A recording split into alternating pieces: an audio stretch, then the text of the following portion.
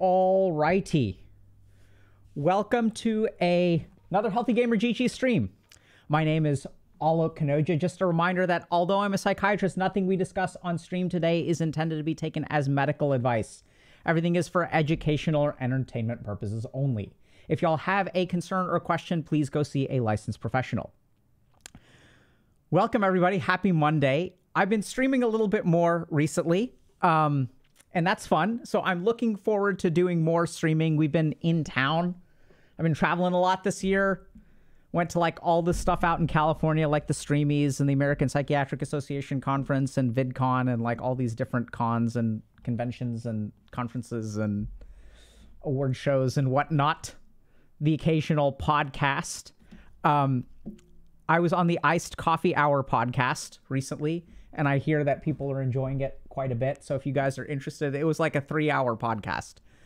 So for those of y'all that are into long form content by Dr. K, I highly recommend y'all check it out. I'm sure that someone can link it somehow, somewhere, some who, but it was a lot of fun. It was one of my favorite podcasts. So there's a couple of other announcements we've got. The first is that this Friday, we are going to have an awesome guest, Dr. Uma Naidu, who is an expert on food and mood. So she's a psychiatrist, like I'm sure she's on the faculty at Harvard Medical School, works at, I think, MGH, Mass General Hospital. And she's written a couple of books about the impact of food in psychiatry. And I know that there's all this gut microbiome stuff going on, but she was talking about food in psychiatry before it was cool. So she's going to be on this Friday, and we're going to learn a little bit about food and mood. And yeah, so check that out. The other thing, just to let y'all know, we recently started YouTube memberships. So this is for people who are interested in more in-depth content. Basically, for $10 a month, you guys get 4 additional lectures that are 1 hour in length, plus Q&A. The topics of lectures are actually determined by the community. So for those of y'all that want like more stuff that is a little bit more in-depth and y'all want to pick what Dr. K builds a lecture on, that's what kind of memberships are for. The money from memberships goes on to fund all of the other things that we do, including all of our free content. So we're committed to trying to make mental health resources as accessible as possible. But as we discussed on Friday, the more free stuff that you build, the more money that you need, right? Which is, I think, sometimes something that people miss out on. So we're incredibly grateful to everyone who just watches our videos, who donates and stuff like that. But a big part of what we really try to do is deliver value when we ask y'all for money. So we're trying to offer some value. So definitely check out memberships. The lectures for this week, this month, are around male mental health. So we did one lecture on managing expectations as a man. This week, we're going to talk about how to deal with, I think it's this week. Is it this week or next week? Let me see. Yep. So this Wednesday, so in 2 days, we're going to do a lecture on healthy versus toxic masculinity and where toxic masculinity comes from and where healthy masculinity comes from. So, and then next week, we're going to have Emotions 101 for men. So like how to understand emotions as a man and how emotions are even different for men. And then on the last week, we're going to do a deep dive into depression for men. So what are the male-specific manifestations of depression? And then this month, the reason we're focusing on male mental health is we polled the community, and this is what people were interested in. But starting on December 15th, we get to vote, or y'all get to vote for what we do in the following month. For those of y'all that are interested in more long-form content, some people were a little bit upset that we're paywalling stuff. That's not really our intention. We're not reducing the amount of free content that we build. In fact, it funds all the free stuff that we do. So that's kind of why we're doing it. If y'all are interested in that, please sign up. We'd really appreciate your support, and we hope that you'll get something out of it. Couple of other things. Oh yeah, and then there's a second tier at $15 a month that is basically if y'all want to give us extra money. So you will get access to certain features like Right in the Fields or other beta tools that we're developing before other people. But really, if y'all want to support the work that we're doing, we're giving y'all a second option for that at $15 a month. The goal of this is also to make things more accessible. So we, have other services like coaching or even Dr. K's guide, which is fantastic. But those are like $25 a pop for the guides. So we tried to find something that's a little bit more affordable for people. So if y'all are interested, sign up. Female mental health. Yes, we're going to talk about that today, actually. So today we're doing something kind of cool. We are talking about ADHD. And what we're talking about today is a little bit different. Yeah, so even other topics that are not gender-centered, I completely agree. So I don't know if you guys know this, but like 95% of the content that we make is not gender-specific. It's just life stuff. So today we're going to be talking about ADHD. There's going to be one segment that we do that is gender-specific, which I think is really cool and fascinating, which is the impact of ADHD and menstrual cycles. So how do menstrual cycles affect ADHD? But we're going to talk about ADHD as a whole. So today, what we're really doing is talking about ADHD, but we're taking a particular approach to it. So as the internet has grown, and as platforms like TikTok and YouTube Shorts and Instagram Reels and stuff like that start to come out, we've seen a plethora of content about this feature makes me ADHD, right? So if you have this, then you have ADHD. If you have trouble studying, then you've got ADHD. If you sometimes forget where you put things, then you have ADHD. So we have a lot of self-diagnosis and very like things where people will say like, if you've got this, you've got ADHD. So today what we're going to do is dive through a lot of these very common misconceptions and talk about whether they are indicative of ADHD or not indicative of ADHD. And so that's the goal for today. So we're going to like jump through a bunch of different things that get propagated on social media as like, I never realized this was an ADHD thing. Okay. And we're going to dive into the science of it. So for those of y'all that are interested in long form content, we hope that today will satisfy you because, we're going to really like dive into a lot of the scientific features of various aspects of ADHD. Okay. Wait, it affects periods? I had no idea. Yeah, it's going to be cool. I mean, it's not cool. It's unfortunate, but can you also make specific content for women? Yes, we have done that in the past, and we will continue to do so. And for those of y'all that are interested in more long-form content, we've got like 800 videos on our YouTube channel, many of which are like over an hour in length. So y'all should check those out. Okay. Questions before we begin. How can I free myself from you? I freak out that I will miss out on bettering myself if I miss a video. If you disappear, I'm scared I will fall apart and I don't like this dependency. Yeah. Let me think about how to answer that.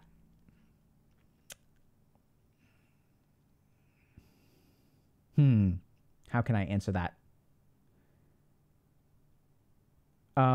Yeah, so it's not freeing yourself from me. So let's understand this. When we have an insecurity, our insecurity will find a face for it to latch onto. So even if I disappeared, it may be traumatic for a little while, but then you will find something else to be dependent on. And so the reason that people become dependent on Dr. K is not because I'm the best thing since sliced bread. I know it's crazy to say as a narcissistic streamer.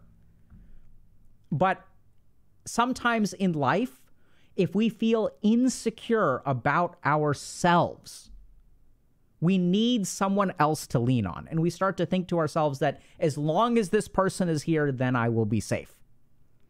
Right? But this has nothing to do with me or whoever the person is that you're dependent on. It has to do with the fact that you are dependent on something. You need to be dependent on something. Why? Because you lack faith in yourself that you can do it right. Without this pillar, I will fall apart. And so the real way to fix this is to really recognize why you need someone else to be there. Right? Why? What would happen if I ceased to exist? And how much of an impact do I really have? I'm a random person on the internet who like is talking at you, not even talking to you. Right? And how much impact can I have? We can teach you a lot. I'm not saying that we don't offer good educational resources, but we're not out here like saving lives right, left, and center. Like sometimes people will say, yeah, you saved my life or you changed my life or whatever. So we'll take that credit. We're not saying it doesn't happen. But the key thing to understand is even if you say, oh, Dr. K, you changed my life, it's not like I was the only one who could. Right? So for someone to say, okay, you changed my life, that requires a lot of effort on your part. In fact, it requires more effort on your part than it does on my part. All I have to do is talk to a camera or a computer screen, and the rest of it is you. So if you feel like someone is really good at helping you and that you cannot survive without them, I want you to really pay attention to how much they do and how much you do. Because chances are you do 90% of it. They just give you some guardrails. They give you a little bit of guidance. They give you a little bit of direction, but you're the one who's doing all the walking. So it can feel scary to lose someone. But trust in yourself. Even if you lose the rest of the world, at least you'll have you. Okay? Do you have a narcissistic personality, Dr. K? Personality? Y'all tell me, chat. Is Dr. K narcissistic? What do y'all think? Yeah, I don't think I'm very narcissistic. I'd guess that I'd test quite low on the narcissism scale, but maybe that's what all narcissists think. So you never know.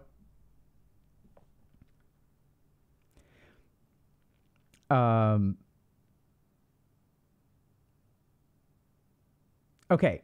Oh yeah, I mean, there's so much good stuff about autism. All right, so other stuff that we want to come up with. I'm working on a deep dive on asexuality, which I'm excited about.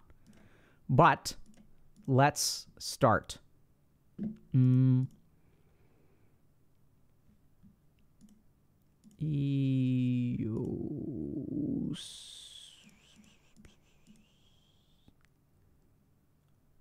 Okay, let's do this one here.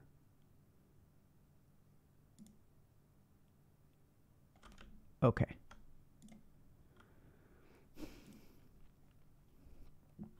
Okay. Let's get started. What do y'all think?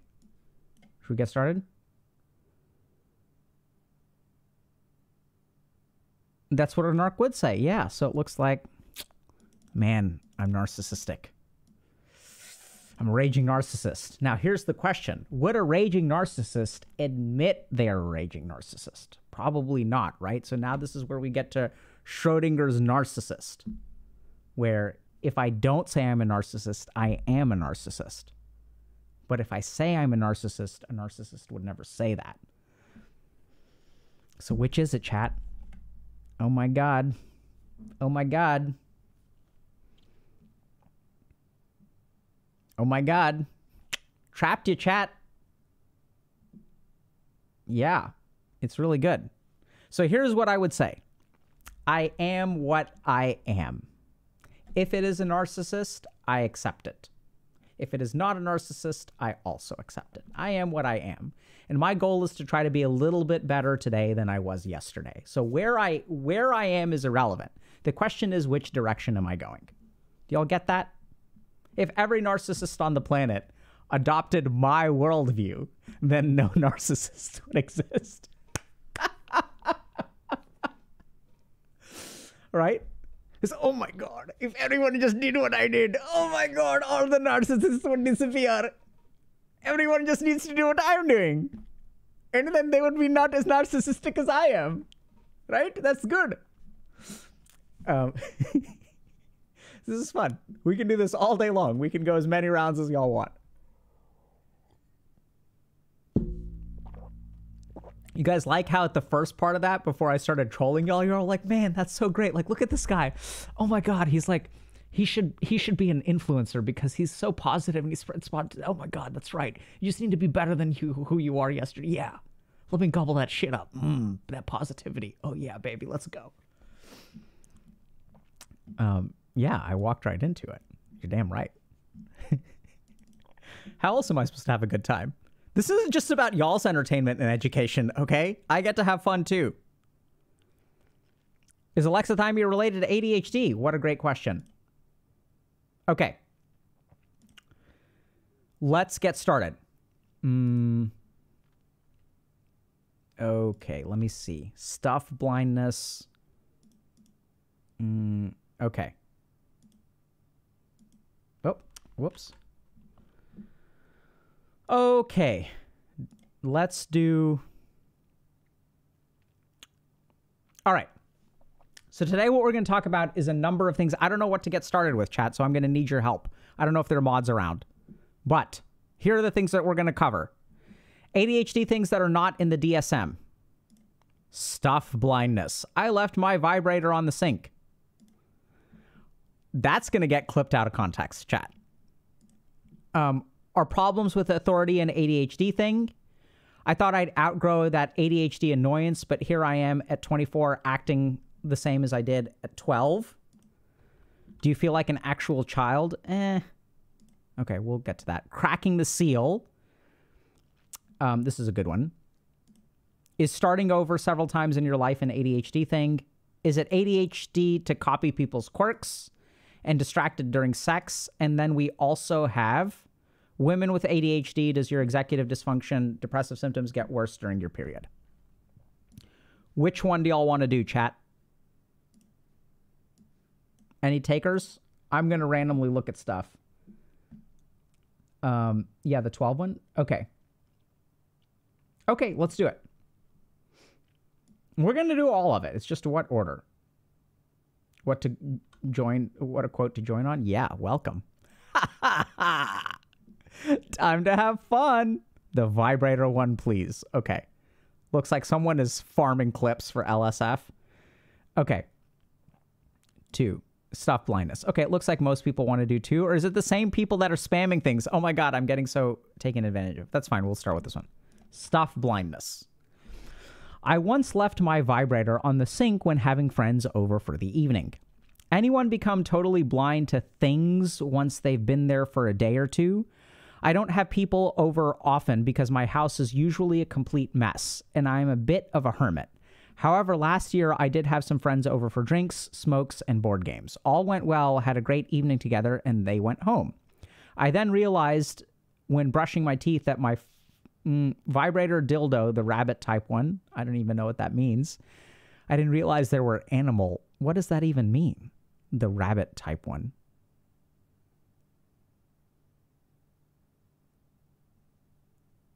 Does that mean that there are dildos that are modeled after various animals?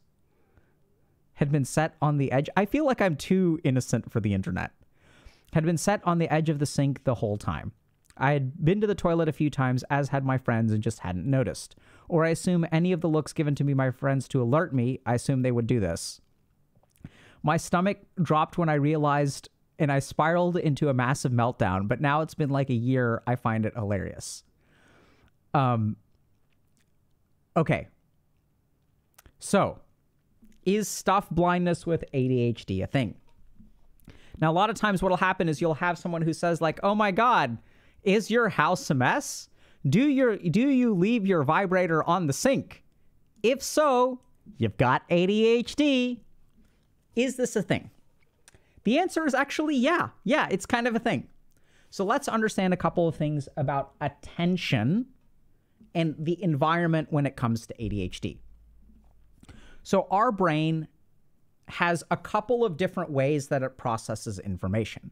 It has something called top-down processing, and it has something called bottom-up processing. So bottom-up processing is when we sort of get lots of stimuli from the environment, and then something gets floated to the surface, okay? And top-down processing is when we tell our mind to focus on a particular thing, and that's what it focuses on. So I'll give you all a simple example of top-down versus bottom-up processing. Let's say I'm going for a walk with my friend, and we are going on this walk because my friend and I have both recently gone through divorces, knock on wood, and we are commiserating about our failed relationships. That's kind of scary. But anyway, so we're going there, and I've decided that I'm talking to my friend about this. So as I'm walking down the road, there is a snake that is on the path. So in this moment, I'm telling my mind to focus on one particular thing. But then what happens is my brain is processing all kinds of external stimulus. And then eventually what'll happen is that the external stimulus that my mind is processing will break into my consciousness. So once I see a snake on the road, if my brain functions properly, it will alert me to the snake. So now I want to go one place with my mind, but my mind is saying, hey, there's this stimulus out here that needs to dominate your attention. And it flags it in my brain and it says, hey, there's a snake. And so then I stop thinking about my relationship and I start paying attention to the snake. This is top down versus bottom up. Now, the problem in ADHD is that we are more distractible. So if we are more distractible, what that means is that we need very little. Actually, let me just pull this out. I think it's going to be go time, chat.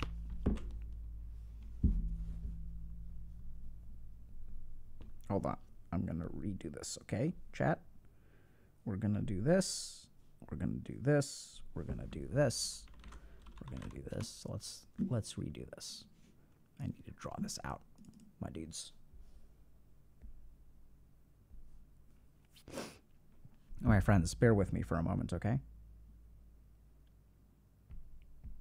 Okay. So let's take a look at this. In ADHD, we have top... Oh, blue. Okay. I need white. I'm OCD. So we have top-down processing. And we have bottom-up processing. And these two things determine what is in our mind at a given moment. So this is when I tell my mind to focus. So the reason we call this top down is because from the top you have the dictator and you tell your mind, hey, this is the direction we're going. And the mind is like, okay, if we're lucky. And in bottom-up processing, we have sensory inputs that then we get alerted to. So if I see a snake, this is a snake with a forked tongue, then it breaks into our mind, okay? Now let's take a look at how this system is different in ADHD. So in ADHD, our top-down processing is weaker, okay? And what does that mean? That means that our frontal lobes, so this is frontal lobes, if we tell our brain to do something, someone with ADHD, their brain has trouble following the command, right? We're more vulnerable to distraction. So we're more distractible.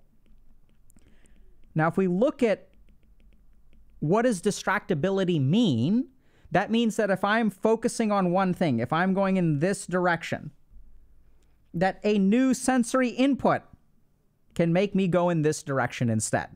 So now that there's a new sensory input, I can't control my mind. So what this sort of means is that the bottom-up processing is way stronger in ADHD. And so what this literally means is that it's easy for something in the environment to distract me. So if you look at kids who have ADHD, for example, you try to get them to read a book, but then like a car drives by and they look at the car. Or someone walks by or they see a lollipop over here and they run over there. So they're highly distractible. They can't regulate their sensory input. So then what happens over time is with ADHD, we start to form an adaptation where we learn that, okay, we're way too vulnerable to this and our top-down processing is weak. So instead what we're going to do is we're going to overcompensate and start to suppress stimuli from the environment. So I'm going to start ignoring stuff. Okay?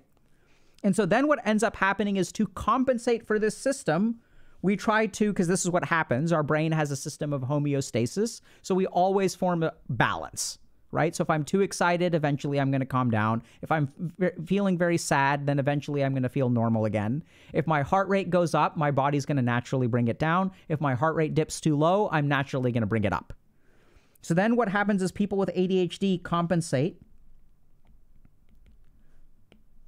to the susceptibility of external stimuli by suppressing external stimuli. And then hopefully what happens is we will achieve some kind of balance. Now the problem with this is that when we suppress external stimuli, what ends up happening is our place becomes a mess.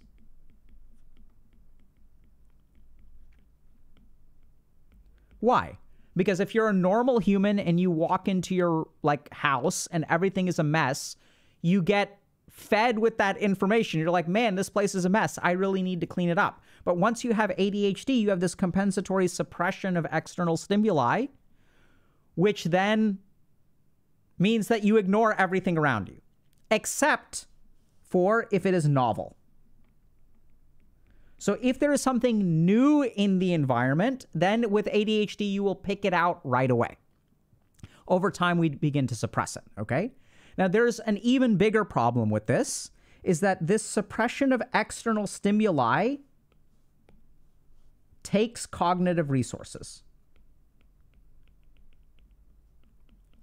So if you look at the brain, What burns fuel in the brain the most is suppressing things. So if we suppress emotions, that fatigues will. It's one of the number 3 the 3 largest drains of willpower include emotional suppression. Stress is the second one. I'm blanking on what the third one is at the moment. There are 3 major drains, maybe internal conflict. But the other thing that we know is that suppressing all of this junk in your environment takes up cognitive resources.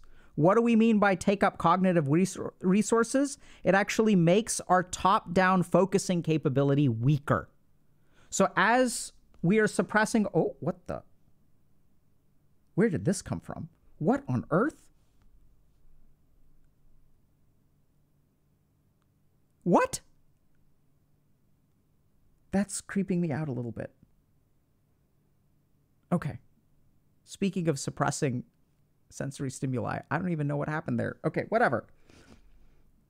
Okay, I don't know how do I delete this? Okay, I don't know. We're gonna just pretend it's not. What the? Okay, I'm starting a new one. That frightens me. Okay.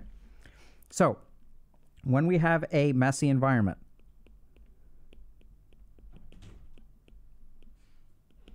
I'm sorry. It's because it just showed up on my computer and he didn't know what a rabbit was, so... What? The rabbit vibrator, you didn't know what it was, so it's just a joke, but... How did you insert it onto the... Because it's my iPad. It's connected to my computer. But why would it show up in my notes? Because your note is popping up on my screen. So this showed up because of the rabbit vibrator? Yes. I don't even know how that works, and that's creeping me out, and we'll worry about that later because I'm trying to give a lecture about ADHD and blindness, okay? All right. Okay, so messy environment requires sensory suppression. Okay, sensory suppression uses cognitive resources. Using of cognitive resources weakens or drains our frontal lobes, which in turn makes it harder for us to focus. So, you can absolutely end up with stuff blindness because we suppress this stuff if it's in the environment for a while.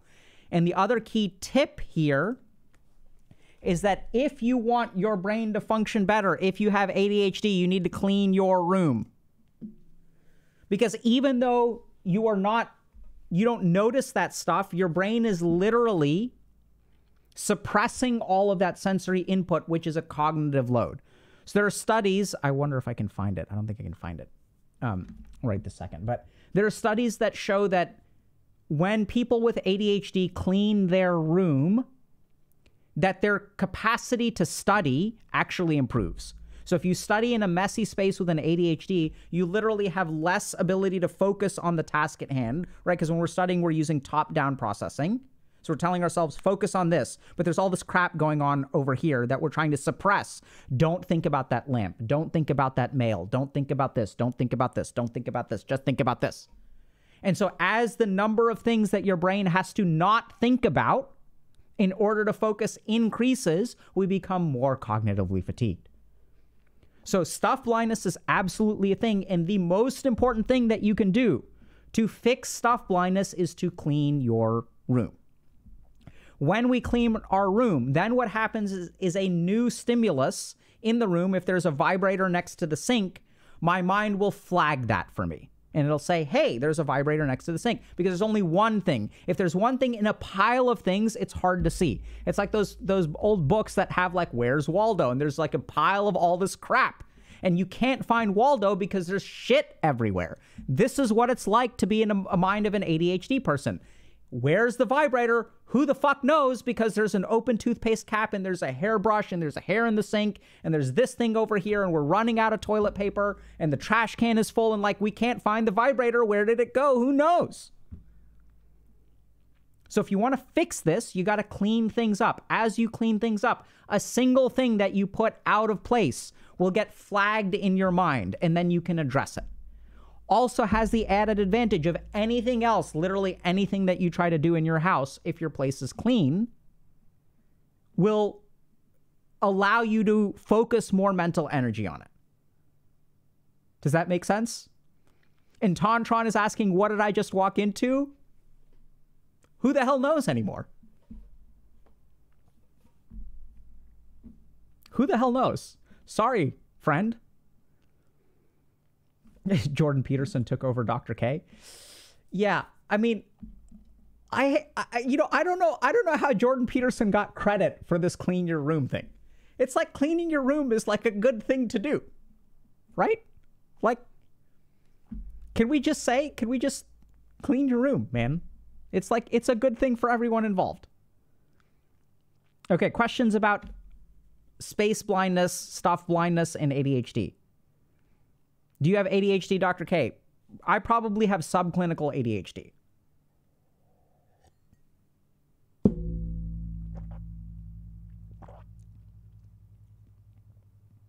What does subclinical mean? That means that if I was tested as a kid when things were not on certain days, I may have been diagnosed, but on average, I don't think it's like so impairing.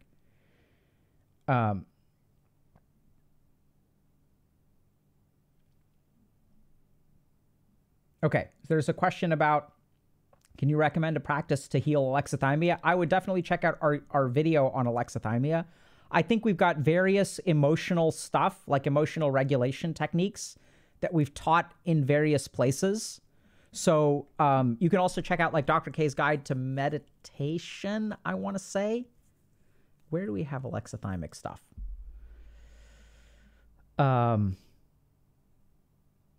Yeah. Or you can check out the YouTube video. I'm sure we've done meditations for alexithymia in the past.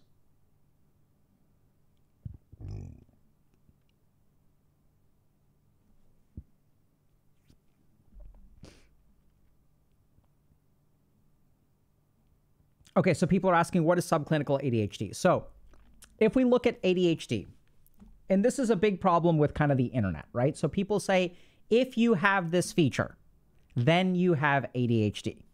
But there's a problem with this way of thinking. Let's understand this, okay?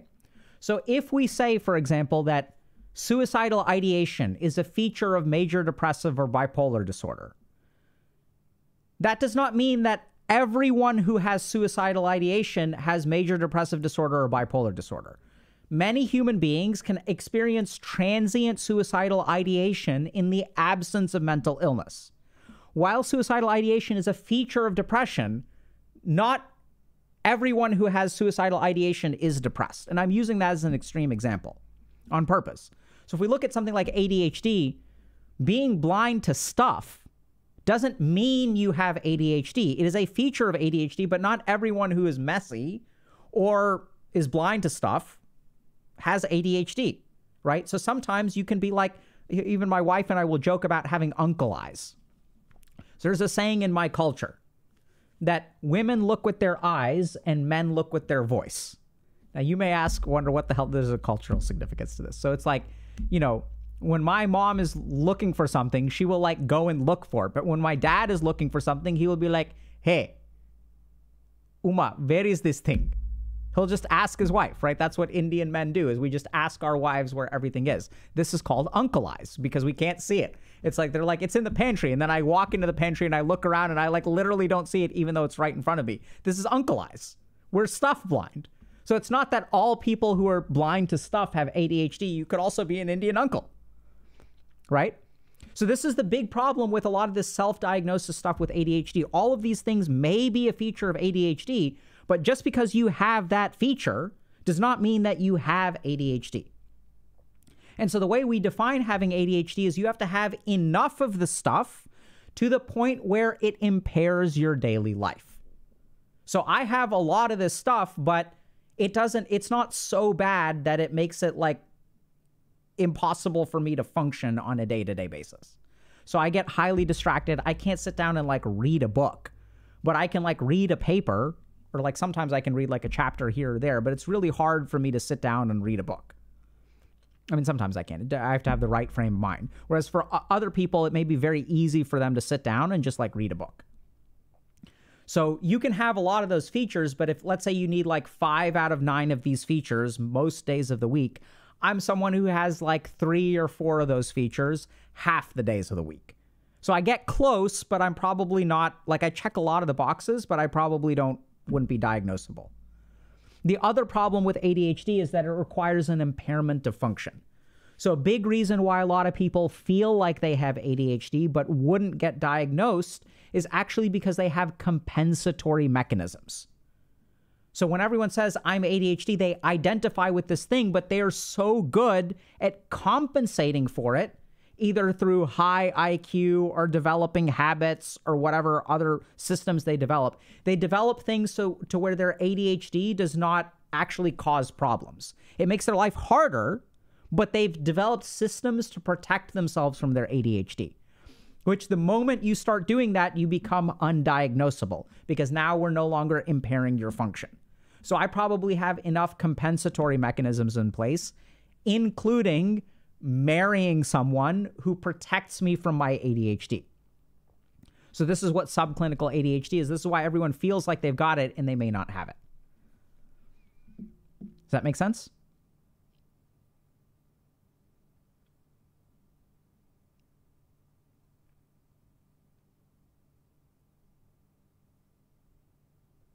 Okay. Why are symptoms of trauma sometimes similar to neurodivergent disorders? Oh man, what a great question. This is a lit question. Love this question. Okay. And then we're going to get to the other stuff. We're going to talk about this.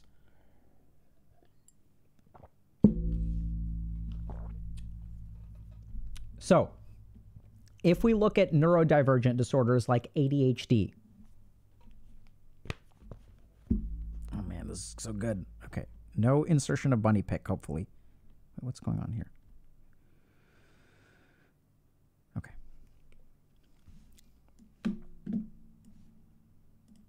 Let us look at why trauma and neurodivergence look the same. Okay? So, first, let's understand neurodivergence. So in neurodivergence, we have a number of features about our brain that are different. So for example, we know that people who are neurodivergent have difficulty with empathy. Okay? So this is both ADHD and autism spectrum disorder. All right? We also know that neurodivergent people, okay, so empathy, have difficulty with emotional awareness,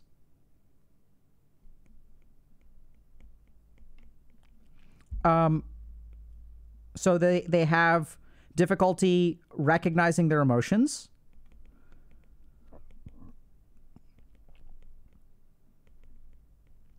Okay. They also have difficulty with emotional regulation. So let's just dive into this. This is also ADHD and autism, all of these. You guys want to see my subclinical ADHD? It's that I didn't close this parentheses. You guys see that? So let's just take one of these. So let's look at emotional regulation. So we know that, for example, let's see if this is, here we go. Right? So emotional dysregulation a component of attention deficit hyperactivity disorder? Emotional dysregulation is now known to play a causal role in ADHD symptomatology. Emotional dysregulation is a primary symptom in adult attention deficit hyperactivity disorder, right? So there's a lot of papers that show that this is the case. So what we know is that we have difficulty regulating our emotions. And if you're on the autism spectrum, we know that sometimes people on the autism spectrum can have like these meltdowns, right? They can have these like temper tantrums or like autistic meltdowns and stuff like that. So we know that emotional regulation is difficult. So let's talk about a couple of other features. Ability to focus. So we can perseverate, which means focus way too much, or become distractible. Not focus enough. Both are features of autism and ADHD. So this makes sense, right? Now let's look at trauma. So the thing about trauma is trauma can do all of this stuff, but the mechanism is different. So, as an example, people with trauma are prone to dissociation. All right? Now, why do people with trauma dissociate? Let's understand this. So usually trauma starts in childhood. So when I'm a kid and someone abuses me, I feel bad emotionally. But as a child, as a 6-year-old child, I can't do anything about it, right? So I'm feeling hurt physically, emotionally, whatever, and then like I can't fix the problem. I have no agency. So what ends up happening as a child is that my brain discovers that we have this ability to just stop feeling things. We're going to unplug our emotional circuitry. And we literally do this by decreasing activity in the corpus callosum. Now, the corpus callosum, I don't know if y'all remember this, but we've got 2 hemispheres in our brain. And then we've got this thing, we've got this thing that connects the 2 hemispheres of our brain. Here's the right brain, which is emotions. And here's the left brain, which is logic. Now, if you guys are wondering why this is backwards, it's because anytime we do anatomical drawings, we're looking from the feet. Okay, we're not... Anyway, so this is right and this is left. It's kind of confusing. So as we decrease activity across this, we are able to analyze our situation so we know what's going on, but we don't feel any emotions. So we become fully left-brained. Okay? Now, when we do this, we no longer have awareness of our internal emotional state. That's what dissociation is. I don't feel anything. So now we see that these two things can look very similar to everyone, right? Because the end experience is the same. I don't know what I'm feeling. I don't feel anything. Either I can be emotionally unaware or I can be emotionally numb. In both cases, I'm not going to feel anything. I don't know what I'm feeling, right? Does that make sense? But the mechanism is different. So this is where a lot of people that I work with who think, oh, I'm autistic or I'm ADHD, you could have trauma. You may not actually have ADHD or autism. And this is what's so dangerous about self-diagnosis on the internet. The biggest problem with self-diagnosis on the internet is no one does a differential diagnosis. This is part of Diagnosis 101. So as medical doctors, anytime there is a feature, let's say I'm distractible. What we see on social media is people say, oh, if you get distracted easily, you've got ADHD.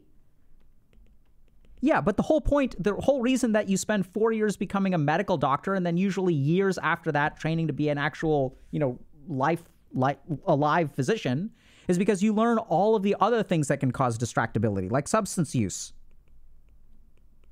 trauma, menstruation, right? There are all kinds of things that can cause distractibility, dementia, delirium, developmentally appropriate.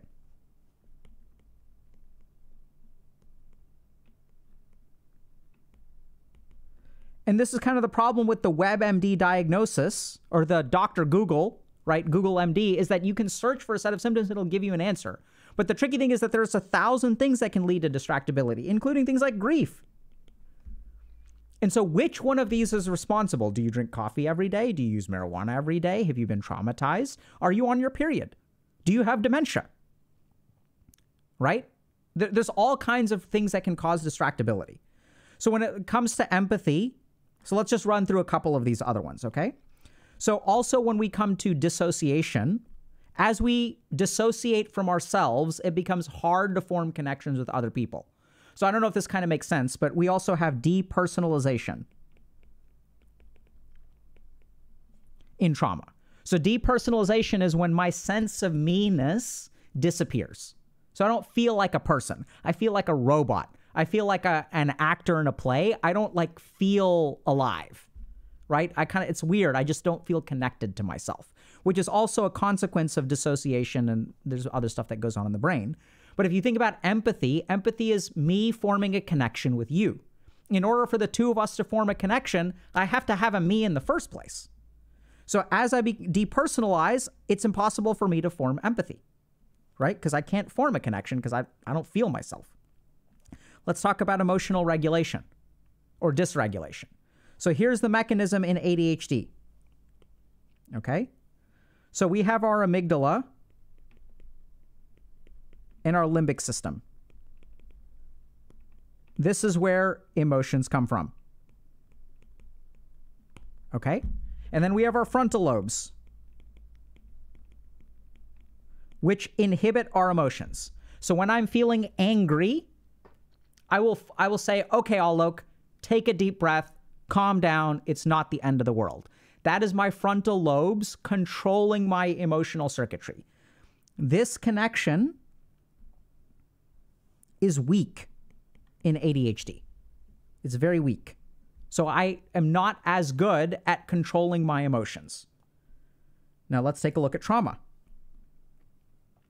So what we know from trauma is that since I spend so much time suppressing things, what ends up happening is I don't get good at controlling it. Because I don't know if this kind of makes sense, but like, you know, if I just make things disappear through dissociation, I'm not going to be good at controlling them when they show up. So there's like a difference. Let's say I have a dog. If I live with the dog every day and I focus on training the dog every day, the dog will be obedient.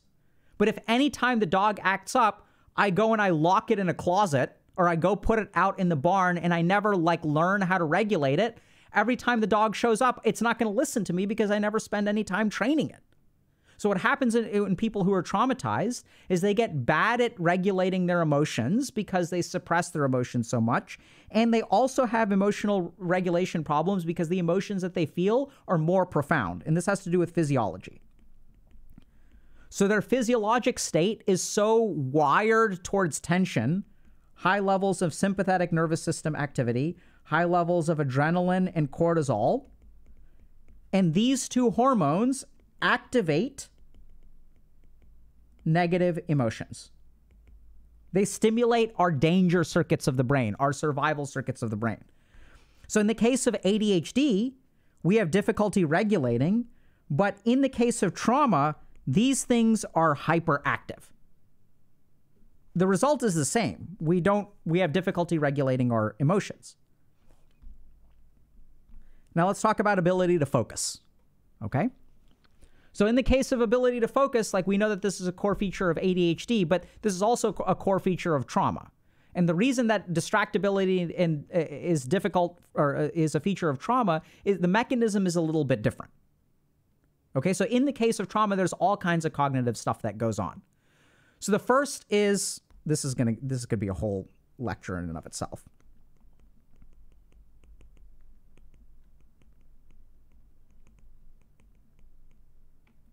So this gets more complicated probably than we have time for, but I'll give it a shot.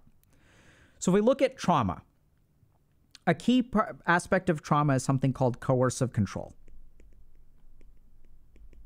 And what coercive control means is that you grow up in an environment where you don't get to control things. Someone else is controlling stuff for you. So, for example, I can make plans with my friends and I can say, hey, do y'all want to come over for a sleepover this weekend?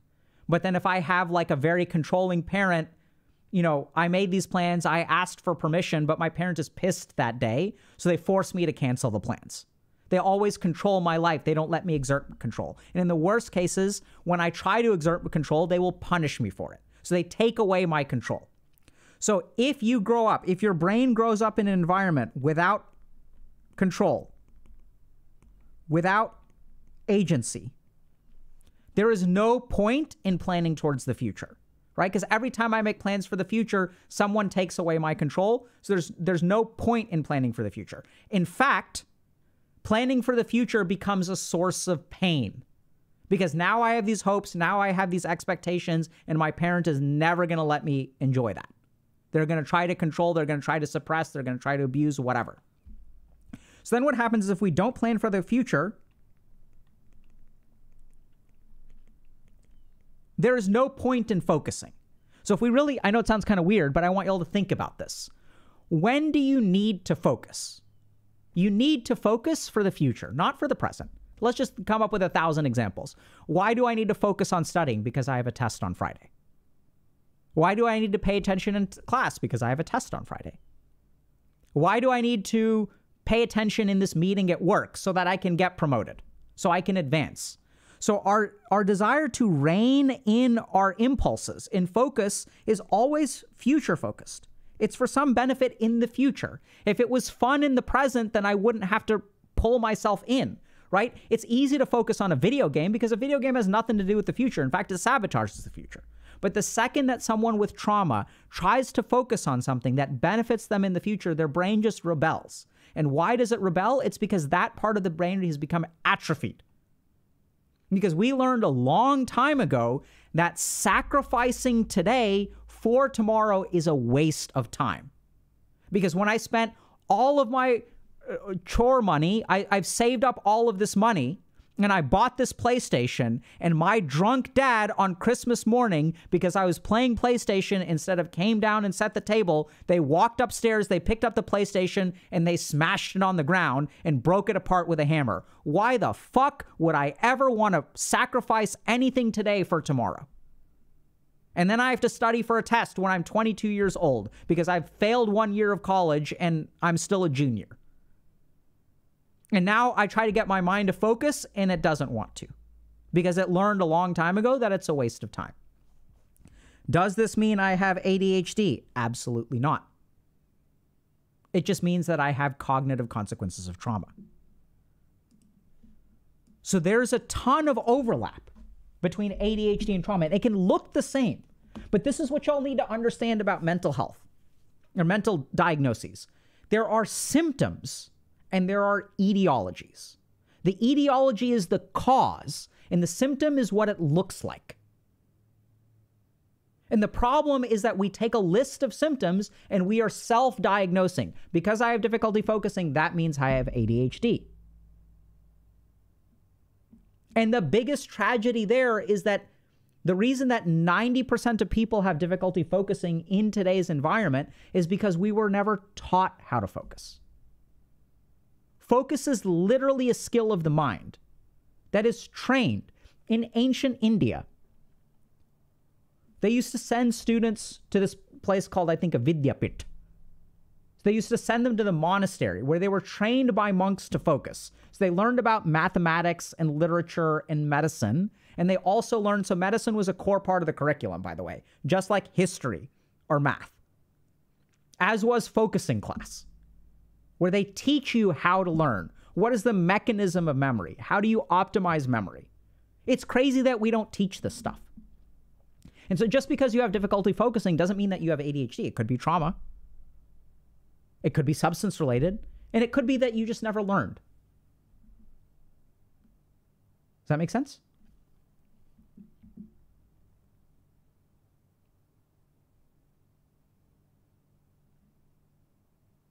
Okay.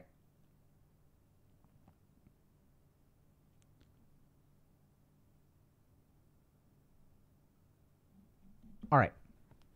So, by the way, so we're going to talk about a lot of this stuff today, but if y'all are interested in more info, two things. One is that we've got a guide to ADHD and doing stuff, which hopefully will teach y'all like the mechanism through which the mind does things. Like, so how do you actually get yourself to do stuff? We try to break that down. Okay. And then we've got several videos on ADHD on our YouTube channel. So y'all can watch all those. There's stuff about ADHD and depression and all that kind of stuff. We're going to cover a lot of it today. And the last thing is if y'all want more content on this that's like deep dive, let us know in some way. So we'll do more deep dive content on stream and stuff like that if y'all ask for it. But the fastest way to get it is to become a member and vote for it. So y'all decide what we build content on as members. Okay. Okay, so someone's asking a question. What would it look like if someone had ADHD and suffered trauma in the past? It would look like ADHD. And so here's the crazy thing. So someone did a study. So we have a whole YouTube video about this, okay, about ADHD and depression. We also go into it in the guide, but the YouTube video is pretty in-depth. So growing up with ADHD means growing up with trauma in at least 70% of cases. So this is confusing for a lot of people. What does that mean? What do you mean? So when you were a child with ADHD, and you grow up in a neurotypical society, you are traumatized. Because your brain doesn't work the way that everybody else's does. So, for example, there's some studies that show that by the 2nd grade, a child with ADHD will get invited to a total of 0 birthday parties. Because when you're at the playground and you're a 1st grader, you don't wait for your turn in line. You go down the slide, there's a line of 4 kids, and you cut right to the front, and then you bowl someone out of the way, and then you climb up and you go down again. The other kids don't like you because you're impulsive. You don't understand that you even did anything wrong. You don't even see the other kids. You're like, that was fun, let's do it again. But the other kids see that, and then they don't invite you to birthday parties. And then what ends up happening is you don't get invited to the birthday party. You don't get invited to any. And then Monday morning rolls around, and all the kids are talking about, wow, it was so much fun I had so much fun at your birthday party, and you are left out. Boom. Isolated. No friends. Traumatized. So if you look at a comorbid population of people who have ADHD and a mood disorder, like major depressive disorder, 3% of people who have depression will grow up to have ADHD.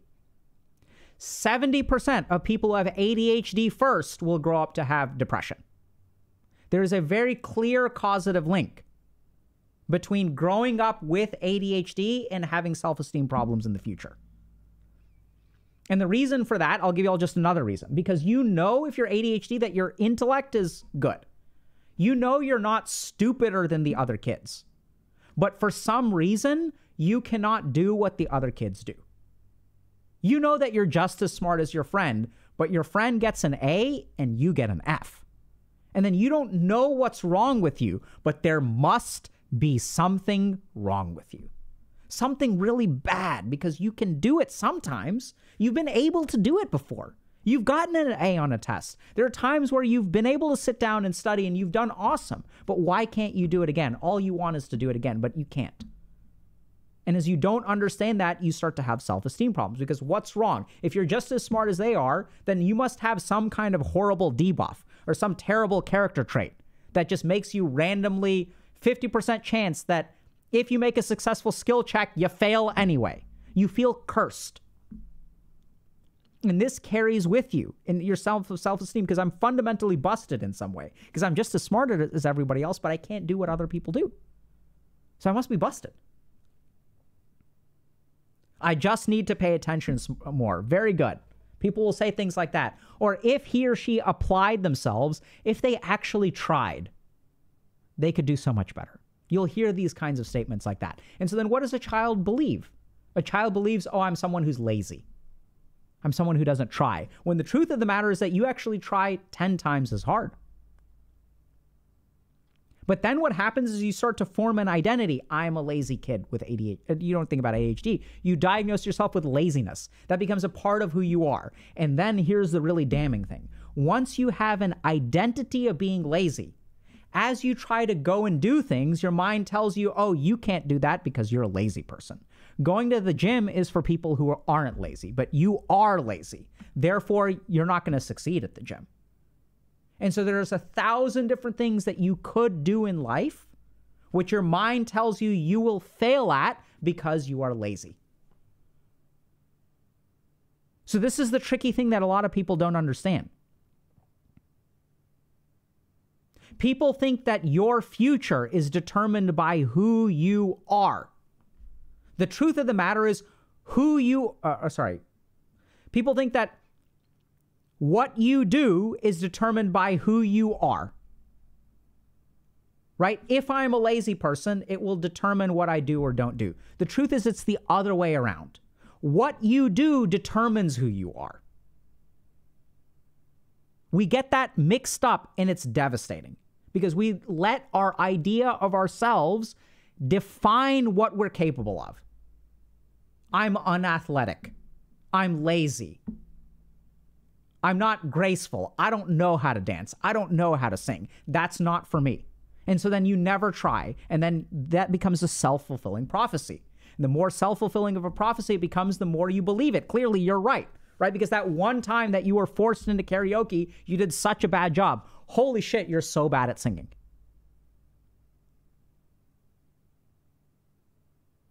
It is not who you are that determines what you do. It is what you do that determines who you are. It's actually all in your control. And this is the real tragedy of life, is that you can fix it. But you have taught yourself, or society has led you to believe, that you are powerless. And this is what we've learned scientifically when we work with patients with trauma. The real tragedy of trauma is that when someone is in an abusive relationship, they have a lot more power than they realize. The reason they stay in an abusive relationship is because they have been taught to believe that they have no power. And when you give up your own power in a relationship, that's when you lose control of the relationship. When you give up your own agency in life, when you say that, oh, the world is a terrible place and I am unhappy because of inflation or climate change or political discourse or war, right? I'm not saying that those problems aren't real. They're absolutely real, and they control huge aspects of our lives. So we can't do anything about that, right? Naturally. But the moment we say there is nothing I can do, we are surrendering what little power we have. We are surrendering what little control we have. And that's the real tragedy, is you don't know exactly what you're capable of until you actually try.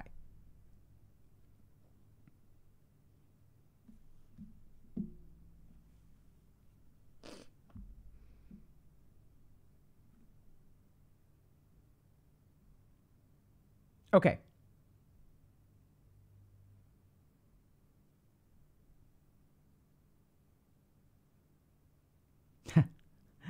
Okay. So people are asking, okay, what do you do about it? All right, so I'm going to ask y'all, do we have mods in chat? Can we do a quick poll? So I want to ask y'all, let me just look at, okay, we've got time. So here's what I want to know. Do you guys want to answer questions from chat, or do y'all want to go over the various posts that we've got? What's a better use of our time?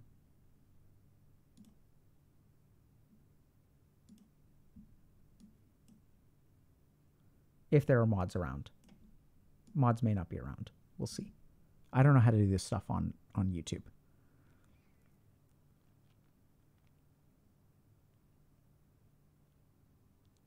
So someone's, oh my God, so hard. Posts. Okay, people want to do posts. Thank y'all very much for signing up for membership. Okay, everyone wants to do posts. Okay.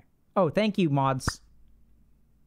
Y'all are the real heroes and heroines. Go over posts. Okay, everyone wants to go over posts. Okay, so if you guys have questions, one thing to keep in mind is that, so we know that people have questions. We try to answer some of them here, but y'all get to decide. So we have a special Q&A portion for members. Like, so once a month, we're going to do like a stream or something like that, where we focus specifically on Q&A. But people want to go over posts, so that's what we're going to do. Okay? So y'all decide. All right.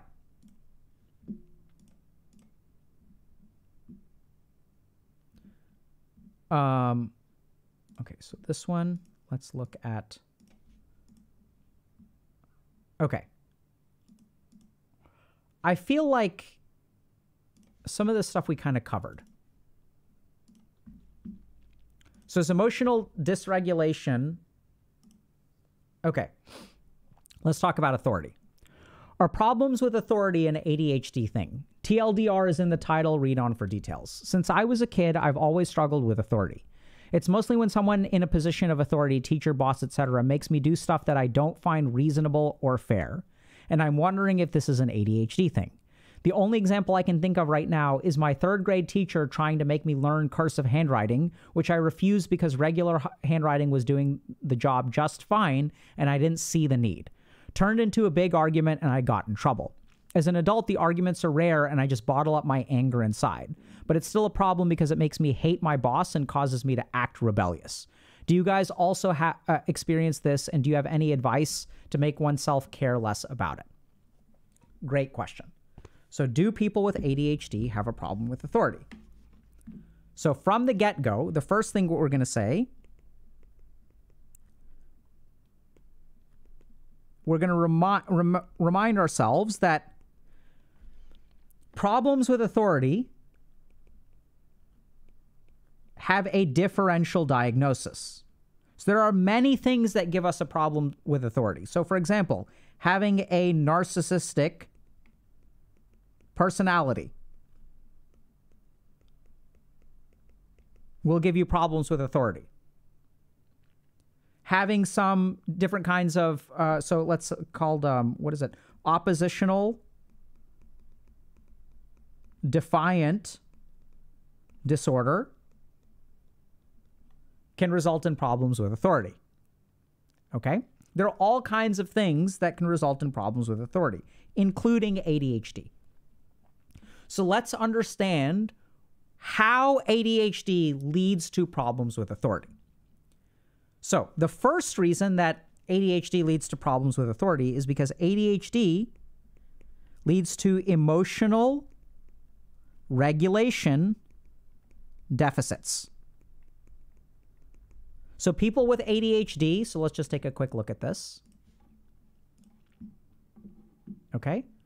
So emotional lability, which means experiencing a lot of powerful emotions, can result from different neurobiological mechanisms. We go into all this kind of stuff, but basically what happens is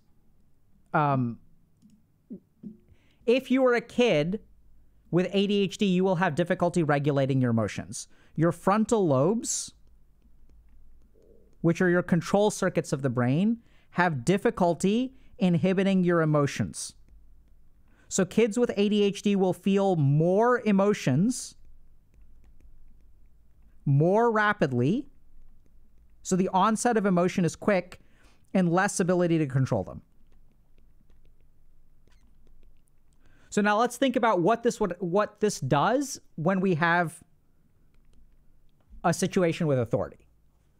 So if it's easier for me to get pissed and it's harder for me to control my anger, the likelihood that I will talk back to my teacher or parents increases, right? Because I get angry.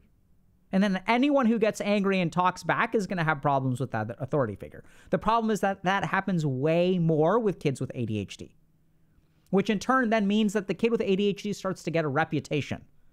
This little shit, this little defiant little prick, this little kid who doesn't listen, this kid throws temper tantrums, this is a bad kid. And if you get a kid who's disobedient and gets angry all the time, what are you going to do as an authority figure? You're going to clamp down. Exert your authority more. This person gets fewer passes. This disobedience needs to be worked out of them. Other kids get second chances, but this little shit? Hell no. We can't give this kid an inch. He'll take a mile. So this is source number one for problems of authority. But it gets worse. So source number two of problems with authority, especially in school settings, is that ADHD kids are class clowns. So we have to understand this. When you're an ADHD kid, you have difficulty forming relationships. Why do you have difficulty forming relationships? Number one, you don't know how to pay attention. You can't pay attention. So if I'm having a conversation with a friend of mine and I'm zoning in and out, like I can't participate in the conversation. And then the friend is going to be like, doesn't enjoy talking to me because I'm not paying attention. Or what happens is when I'm in a group of kids, I'm impulsive. And I interrupt people when they're talking. So why would anyone want to talk to me? So like, this is all going to lead to social isolation. Last thing is when I'm on the playground or I'm playing a board game with someone, I'm not paying attention to the rules. I cut in line because I'm impulsive. And this is where we get back to kids with ADHD. Some studies show that they get invited to 0 birthday parties by the 2nd grade. Right? Why is that? It's because I keep cutting in line. I don't wait my turn. It's hard to play a board game with me, so kids don't like me. So this leads to social isolation. So now I've got no friends. No one likes me. I get made fun of a lot. I have a low social ranking. How do I fix that? By being a class clown. Because no one wants to play with me. But When the teacher calls on me and says, little Alok, what is 6 plus 7? And I say, poo poo pee pee, and everyone laughs. I don't even know what the fucking question was, so I couldn't answer it if I wanted to. So I'm screwed. I'm not going to know the right answer. So what do? I just say poo poo pee pee, poo poo pee pee, poo poo pee pee. And then the teacher gets mad at me, but everybody else starts laughing. And suddenly, my social isolation has improved. Increase in social standing. So as I form defiance to the teacher, all the other kids like it. And it's not like I'm going to know the answer anyway.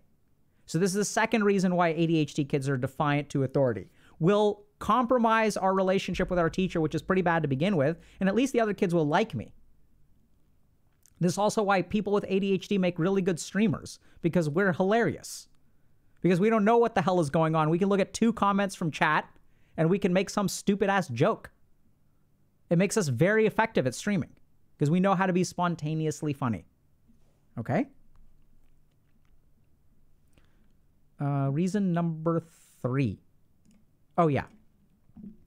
So, reason number 3. Now, this is the one that is really hard to understand for young kids. So let's take a look at this example. The only example I can think of right now is my 3rd grade teacher trying to make me learn cursive handwriting, which I refused because regular handwriting was doing the job just fine, and I didn't see the need. This is sort of an incorrect interpretation. So I want y'all to think about the mind of a 3rd grader, right? This is an 8-year-old kid. When an 8-year-old kid says, I don't want to do something, they don't use logic.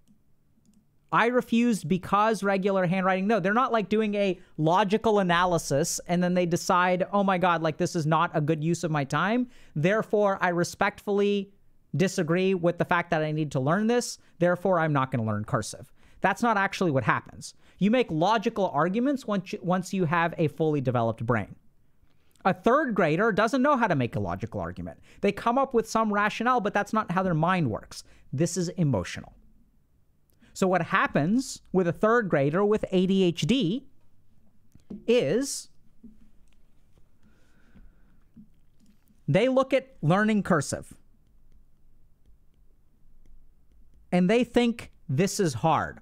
I'm not going to be able to do this. This is boring. I'm going to fail. This makes me angry. There's no way I'm going to learn this shit. That's really what the 3rd grader is thinking, because they've learned by this point in the 3rd grade that they can't focus on stuff, right? They already know they have an impairment. And anytime we ask a kid with ADHD to learn cursive, they realize subconsciously, I'm going to fail at this. That makes them very angry and very ashamed. So how can I avoid failure? When I know I can't focus, my hand doesn't write this way. I don't know how to do this. I don't know what's going on. I'm going to fail no matter what. So what they choose to do is not play the game. They say, fuck you. I'm not going to do this. And this creates problems with authority. So people with ADHD create problems with authority when they subconsciously know they're going to fail at a task. And so it's very common for people with ADHD to have problems with authority, but we have to understand why these problems happen. There's a fundamental difficulty with emotional regulation, which means that authority doesn't like us. The second thing is we learn that as we become socially isolated, one way to rally the people is in defiance of authority. So I learned very early on that the only way the other kids will like me is if I say, fuck you to the teacher, because then everybody laughs and I go to detention. And the third thing is that in a neurotypical world, authority tells me to do something that I know I'm going to fail. And no 3rd grader, let alone 30-year-old, is going to willingly sign up for a task that they know they're going to fail. Right? You don't do that. You don't sign up for Olympic swimming tryouts knowing that you're going to get crushed. You don't go you don't try out to be a cheerleader for the Dallas Cowboys knowing you're going to get crushed. We do things that we think we can succeed at. And if we think we're going to fail at something, we try to bow out. But as a third grader, you don't know how to do that in a healthy way. You don't know how to tell you're not even aware. You can't say to the teacher, hey, I feel like I'm afraid that I'm going to fail at this, and I'm afraid that all the other kids are going to make fun of me because I'm not going to be able to focus my mind and learn cursive. Therefore, can you please help me? The third grader doesn't have the awareness of that, so they say, no, I'm not going to do it. They know instinctively that they're going to fail, and they just rebel the way that they know how, which gets perceived as a problem with authority. But even if you have all of these things, I don't want y'all to think everyone with a problem with authority has ADHD, because there are many reasons that people have problems with authority. Another thing that we didn't consider on the differential diagnosis is I have parents who are powerful. This creates problems with authority all the time. Because when I go toe-to-toe with the teacher says, you failed this class, and then mommy and daddy show up and they threaten to sue the principal. Principal goes to teacher and says, give him a B. And then teacher comes and says, you get a B. And then the kid is like, great, I'm glad you learned your lesson, bitch. Next time, you better give me an A. So there are all kinds of reasons that lead to a problem with authority. But it can absolutely happen consistently with ADHD.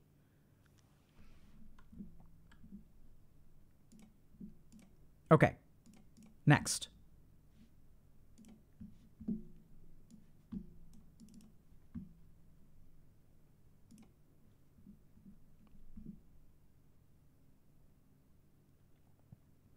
All right. Let me see. Which one do we want to do? Okay, let's do this one. Is starting over several times in your life an ADHD thing? I just got diagnosed in my 30s, and throughout my life, I've lost contact with 98% of my friends due to moving around and switching between different jobs and focus areas. I went to high school in another city, lost contact with most of my primary school friends. I joined the Army, lost contact with most of my high school friends. I went to university, lost contact with most of my Army buddies. I moved to a different city for work and lost contact with most of my university friends. And so it has continued. It is not just losing friends, but I also feel like I have taken on whole new personalities when I switched settings. I've done a lot of thinking into this in the past, and luckily my SO has kept me grounded for the past decade.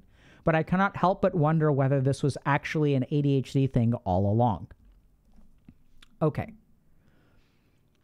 Thank you all so much for your comments. It is overwhelming to see how many people relate to this. The relationship between wanderlust gene and ADHD plus ADHD masking seem to explain a lot, and I will definitely be looking more into that. So the first thing to understand is that just because something happens in ADHD does not mean that if that thing happens, you have ADHD, right? So people with ADHD may start over a lot, but just because you start over a lot does not mean that you necessarily have ADHD. There's a differential diagnosis. So another good example of this is the wanderlust gene, right? So whatever they're talking about here, but this is what I mean. So some people just have this wanderlust gene and they just move on from place to place. I'm like that, okay? So let's just talk about personality versus ADHD. So this is where I personally like the Ayurvedic conception. I find it to be very helpful. So Ayurveda is traditional Indian medicine. And Ayurveda is different from Western medicine for a couple of reasons.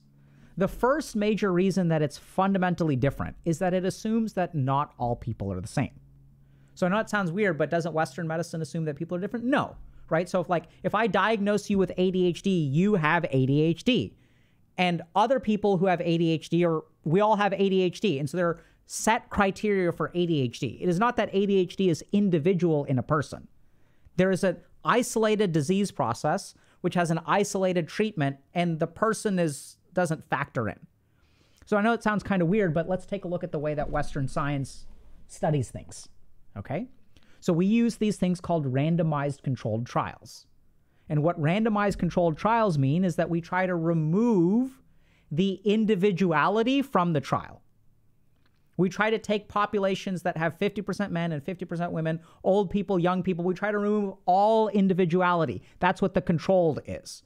We try to control for all individual factors so that we can isolate the disease process and the treatment in removing individuality from the equation. That's literally how we do things. We remove individuality. So when we ask, okay, what are the diet recommendations that Western science recommends? It is the same recommendations for everybody, right? 2,000 calories a day, high fiber, low sugar, medium amount of protein, lots of fresh fruits and vegetables. Everyone should eat the same things. Whereas in Ayurveda, they say different people, depending on your constitution, should be eating different things. So they believe that people are different. Now, this is where I like the Ayurvedic conception of something called Vata. So there's some people who have a personality that is Vata. And Vata is made up of two elements, wind and ether. We're going to gloss over ether for now. But Vata people are like the wind.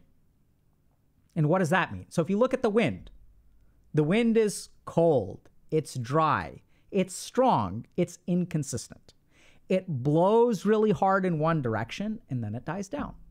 And then it blows really hard in another direction and then that stops. And now we're blowing over here, and now we're blowing over here, and now we're blowing over here. That is different from someone who has a personality like fire, which is another one of the doshas. So fire is steady, stable in one direction. If a fire starts on this end of the forest, there's only one direction it's going to go, right? It doesn't randomly decide to change directions or stop or die down or anything like that. We're starting in one direction. We're going to plow forward in that direction.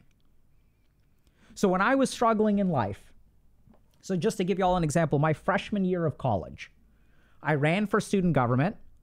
I joined a fundraising organization. I joined a fraternity. I joined a science council. Like, I did all this random crap. I joined like a cultural organization. So I did like 1,000 different things because I was like so excited and I want to do a bunch of random stuff because my mind is like the wind. I get excited about this, I move in this direction. I get excited about this, I move in this direction. Even if you look at my life today, well, we'll get to that in a second. So then what happened is my dad told me, hey, Alok, you're failing all your classes. Oh, I also signed up for Japanese, Spanish, philosophy, and science classes. And I was pre-med. And I just took a bunch of random classes. And so I failed basically all my classes my first year. My dad tells me, hey, you're trying to do too many different things. You need to focus on one thing, right? You're too distracted. You're doing like 1,000 different things. Just do fewer things. And so I said, okay, Dad, you're right. So then I cut down the things that I had cut out all the extracurriculars. Still failed a lot. My second semester of my sophomore year, I even cut down to half a normal class load. I'm still doing too much. Still failed a lot. So then I went to India. And someone there listened to this story and they started laughing, an Ayurvedic doctor. And they said, that is a terrible idea. And I said, what do you mean? He's like, what was your experience as you started cutting things out? Did it become easier to do the remaining things? And I was like, no. So even when you were taking 2 classes instead of a normal load of 5, could you focus? No, I couldn't focus. Why not? Well, I got bored. I got bored very easily. And he's like, yes, that's correct. So he said, your mind is like the wind and it'll get bored very easily. So what you need to do is find the right balance of as many different things that you can do. So imagine you're juggling a few balls and try to juggle as many balls as you can without dropping a single one. So you need variety in your day. You need to be trying to do as many different things as you can without screwing up. So don't overdo it, which is what I did at the very beginning. But recognize that variety is actually that novelty will keep you excited. If you do the same thing over and over and over again, you're going to get bored. This is the Vata mind.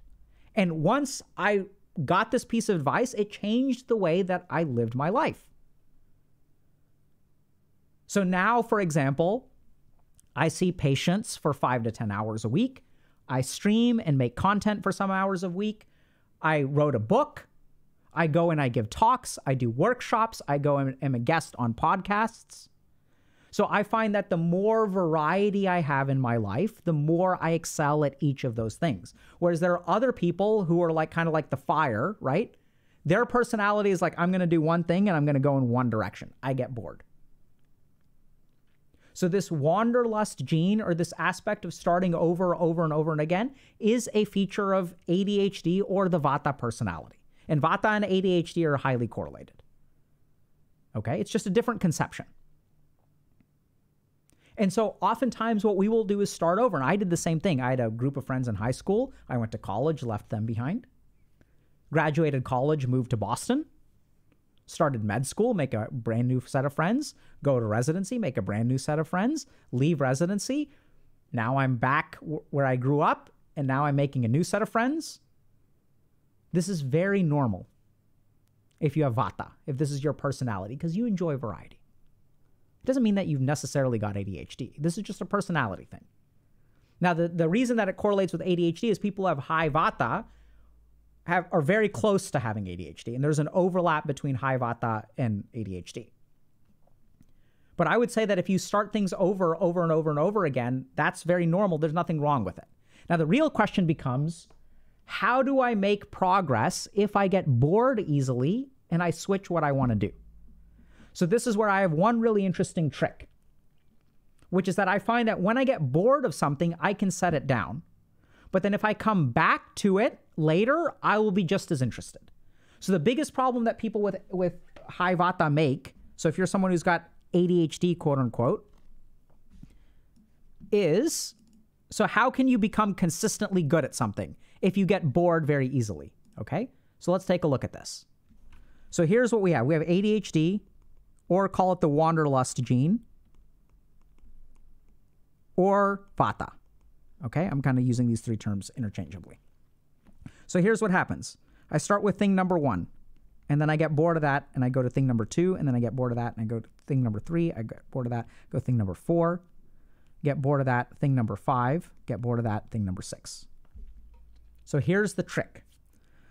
By the time you finish thing number 3, if you actually go back and you redo 1, you'll be just as interested. So then we're going to get better at 1. And by the time I'm done with 1, I'm going to go back to 2. And this will be interesting again. And then I'm going to go back to 3. And this will be interesting again. And then I'm going to go back to 1. And I'm going to go to 2. And I'm going to go to 3. So this is the difference between what happens in the standard case, which is that we just get 1 check here, 1 check here, 1 check here. Then we do something else. So you end up digging 1,000 wells that are 1 foot deep. Now, here's the crazy thing. The cool thing is that if you do this, you will actually outperform the people who are slow and steady wins the race, because you have more total energy. Your excitement is worth so much. So if you have this wanderlust gene or ADHD, you can accomplish what takes other people a week. You can do it in 1 day if your excitement is at the right level. So what I encourage y'all to do is harness that excitement. And then people may wonder, Dr. K, how are you able to do so much? I see patients, I make content, I write books, I go on podcasts, I do all this stuff, right? I'm a streamer, I was faculty at Harvard Medical School. They're like, man, bro, you must be OP. No, I'm just as degenerate as the rest of you. I'm not actually any better than anyone. I just know how to play this game. I figured out how I work, and now I get super excited about something else. And then I harness that excitement. This is the key thing. Don't go to thing number 4, thing number 5, thing number 6. Circle back around. Circle back around. You want to learn how to play guitar? Fantastic. Buy a guitar. You get bored of it? No problem. You want to learn how to paint? Get painting stuff. No problem. You get bored of painting and you want to learn how to garden? No problem. But when you get bored of gardening, don't pick up the piano. Go back to guitar. And then what you'll find is that, you guys know what I'm talking about? Where you sort of do this thing where like you accomplish so much in 1 day and you ask yourself all the time, why can't I do this all the time? Shit, man, if I had such an awesome day yesterday. I did so much. And you go chasing those days of maximum superhuman productivity that your normie friends who are succeeding at life can't even imagine. And you have 10 shitty days and you have 1 beautiful day.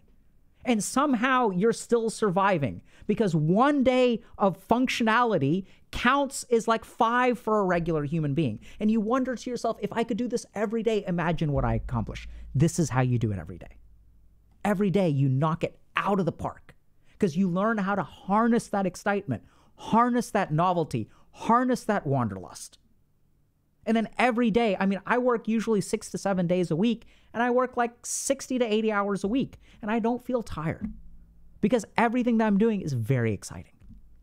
And people will say stuff like, oh, love what you do and you'll never work 1 day in your life.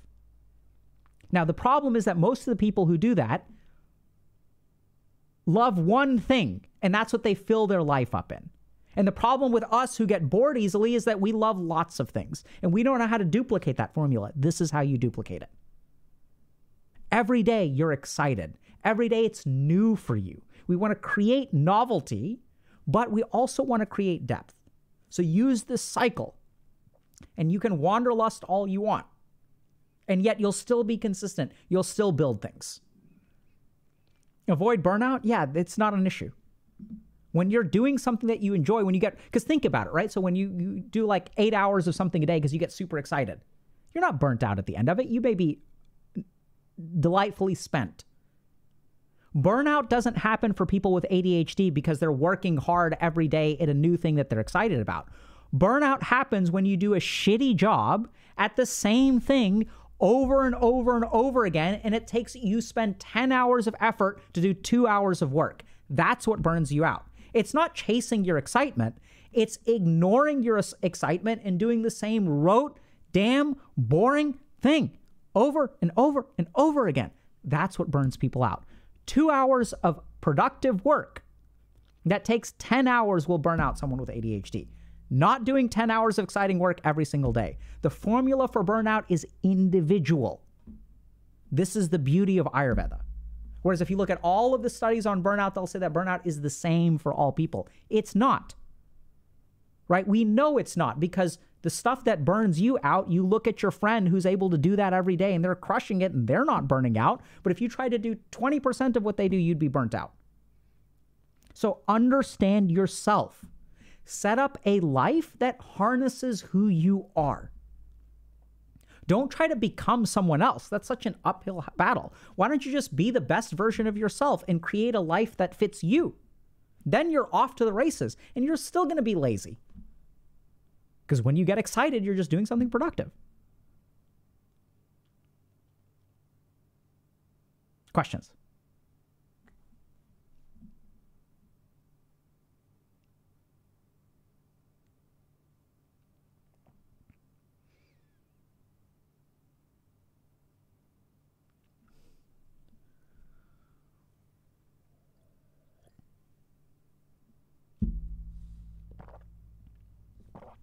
Okay, so there's a question. So people are asking, can you do variety in one thing? Sure, right? So this is where you decide. You're asking me, how the fuck do I know what's going to work for you? So you tell me, can you do variety in one thing? Can you change which characters you play in Dota and make it fun for a long time? Or do you need to play different video games? I don't know. Y'all decide. How do you do this as a student? Very good question. So a lot of times we think that as students, variety comes from the classes we take, but it's still all education. So I'd say the main thing to do as a student is to try to do a couple of things outside of school, right? So if you're a student, and you want to write fiction, like start writing fiction. I'm going to do my work, my school work, and then some days I'm going to write fiction. Or I'm going to learn how to garden. Or I'm going to go do something physical. I'm going to go rock climbing. Or I'm going to travel. Or I'm going to volunteer, or whatever. So don't do things just to pad your resume. Do things that excite you. Do things that give you a break from the monotony of school. And all you need to do is find that balance to where you're not taking so many breaks that the school actually suffers. So this is the key thing. Juggle as many balls as you can without dropping a single one. I'd start with, honestly, 4 activities. 4 different things in your life. That's kind of where the sweet spot is usually for me. 3 seems a little bit too little. So like you need variety. So I find that 4 things is good. So does this apply to inattentive type to ADHD? Absolutely. So the whole point of inattentive type of ADHD is we want to do things that garner our attention. It works really well for inattentive type because the whole point is when you're excited about something, your attention naturally comes. People with inattentive type from ADHD aren't inattentive in all situations. In fact, they can hyperfocus half the time, not half the time, 10% of the time. So what we're doing is we're farming for hyperfocus. And the whole point is that the reason you're inattentive is because you do the same crap over and over and over again, which is why your mind gets bored and you become increasingly inattentive. What this methodology does is it allows you to bypass the inattention. It creates attention instead of inattention. You are neither attentive nor inattentive. There is an interaction between you and the environment. And every human being on the planet does not respond to the same level of attention given the same stimulus. Right? So like some people may think like, oh my God, like some beautiful woman in lots of lingerie just walked in and now 100% of my attention is on this beautiful woman, assuming I'm a man. But if I'm gay, my attention is going to be different. If I'm a homosexual woman, then it'll be the same as a heterosexual man. Right? So the attention that you bring to the table depends on who you are.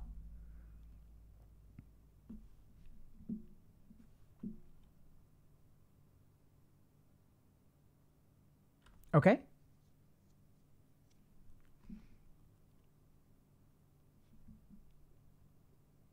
Is maladaptive daydreaming related to ADHD? Probably. We have a whole lecture on maladaptive daydreaming. Y'all should definitely check it out. Okay? And if you guys want like more stuff on this, just let us know.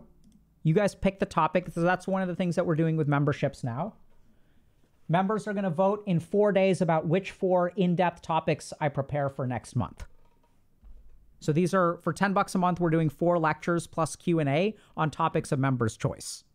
We're also doing our standard level of content. So memberships does not reduce the amount of free content that we make. I'm planning a deep dive, probably something around women's mental health and asexuality are probably coming up, hopefully in January.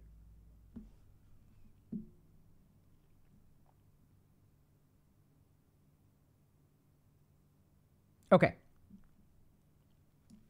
Love these questions, but people said posts, right? So we're going to do posts. Okay.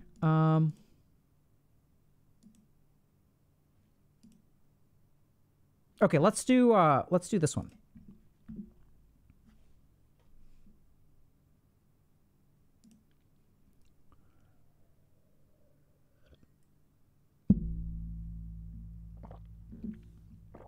Women with ADHD, does your executive function / depressive symptoms get even worse during your period? When I consider all the things I'm contending with, my life feels irreparably broken. The thing is, even though I do feel that from time to time, it's always way worse during my period. I've read that symptoms of ADHD get worse during menopause, but does anyone know if that's also true during a normal menstrual cycle? Does your executive function / depressive symptoms get worse around that time? It's a great question. So, in order to answer it, we're going to do something a little bit different. I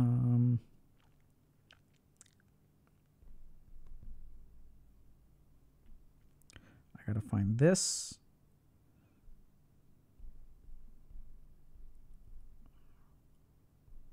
Okay, this.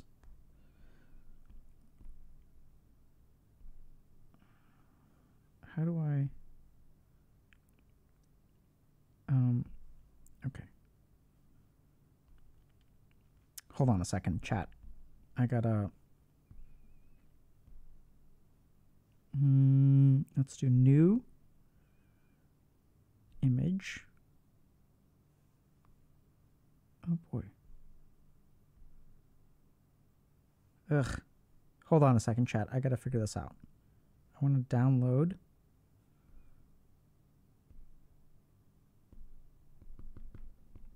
Now, how do I...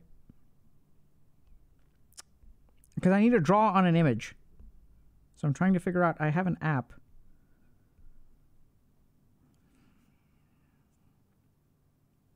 Let's try this. Import. Oh boy.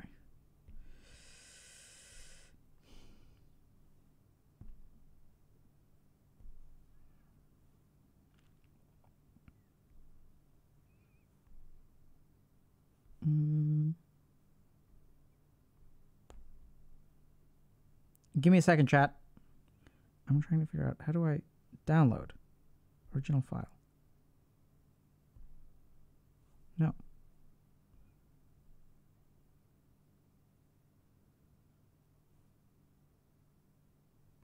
How do I download a file on an iPad? It's fucking ridiculous.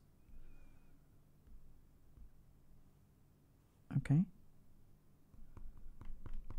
Now, okay, we're gonna have to draw it.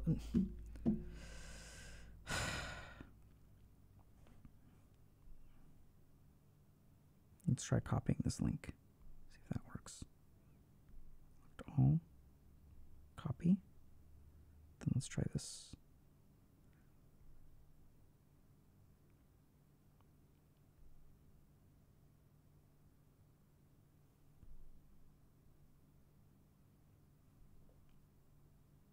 Oh boy. Okay, I don't know. Okay. We're gonna have to draw it then, chat. Good God. GG noobs. Okay.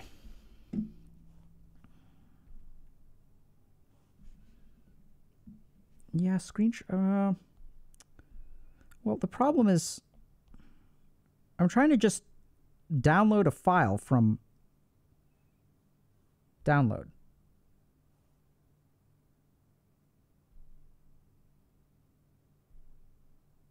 Okay.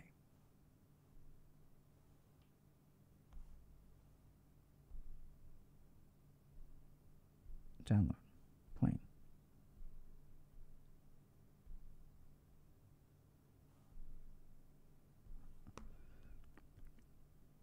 This is so weird.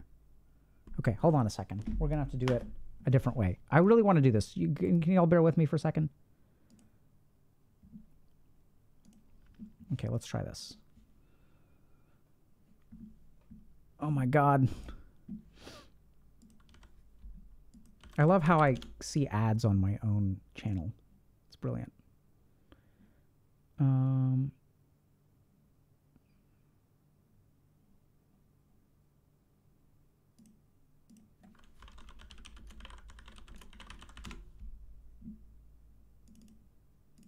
Okay.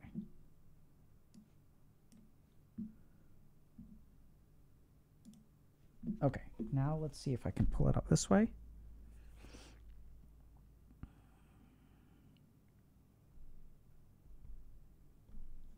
Almost there, chat. Almost there.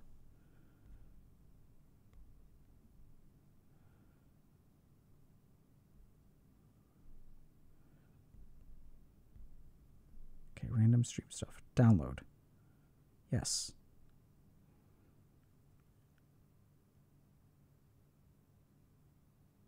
How the fuck?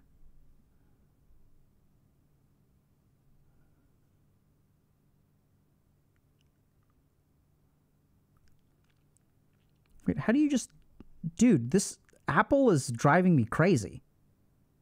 This is insane. How do you just download something? Make available offline. No, that's... I want to open it in a different thing. Open in. Let's try this. My God, why can't you just right click? Oh, here we go. Save to files. Let's just save it. On my iPad. Save. Okay. Dude, I swear, it's like not being able to use like a file structure and just like download something and like open it, instead doing all this app specific crap. No, I don't want to access photos. I just want to look at my download directory. Import. There we go. Select. No, not select all. Not 5 items. 1 item. 1 item. Open. Does it work? There we go. Hallelujah. Whoa. Can we just get a... I just want to... Now, can I write on this? Beautiful. Okay. Now we're talking.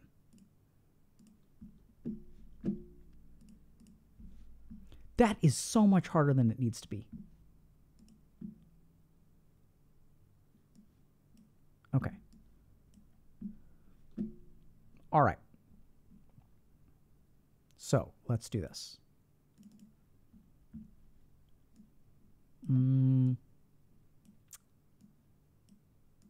I don't even know what y'all are doing.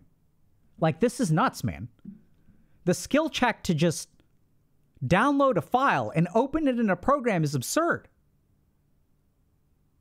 It's like, it's so like, okay, let's get back to the question at hand. So women with ADHD, does your executive dysfunction / depressive symptoms get worse during your period? The answer is yes. So here's the problem with ADHD and menstruation.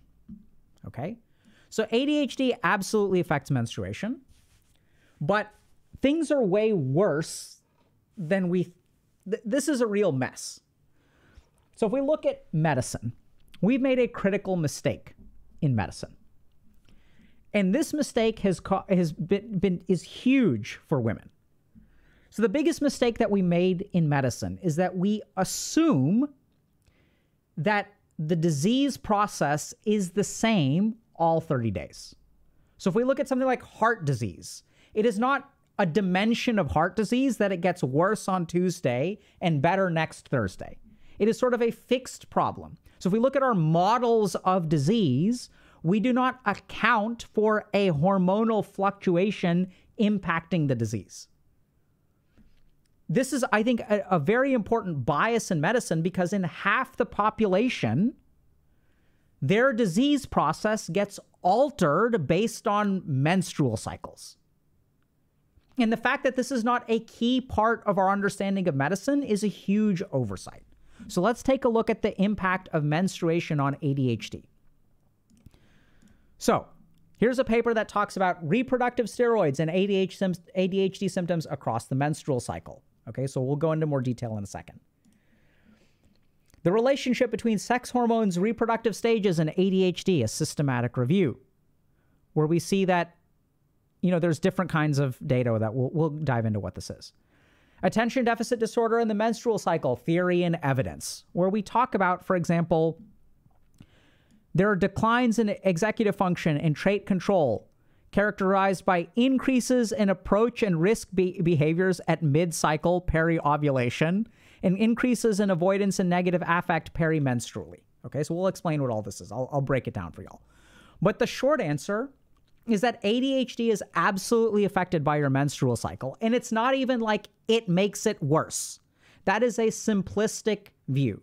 As it turns out, if we really look at the menstrual cycle, what we discover is that the various features of ADHD are actually change throughout the menstrual cycle. So some things get worse, some things get better. This thing changes this way, this thing changes that way. There's like all kinds of variations. So let's go through what happens. All right.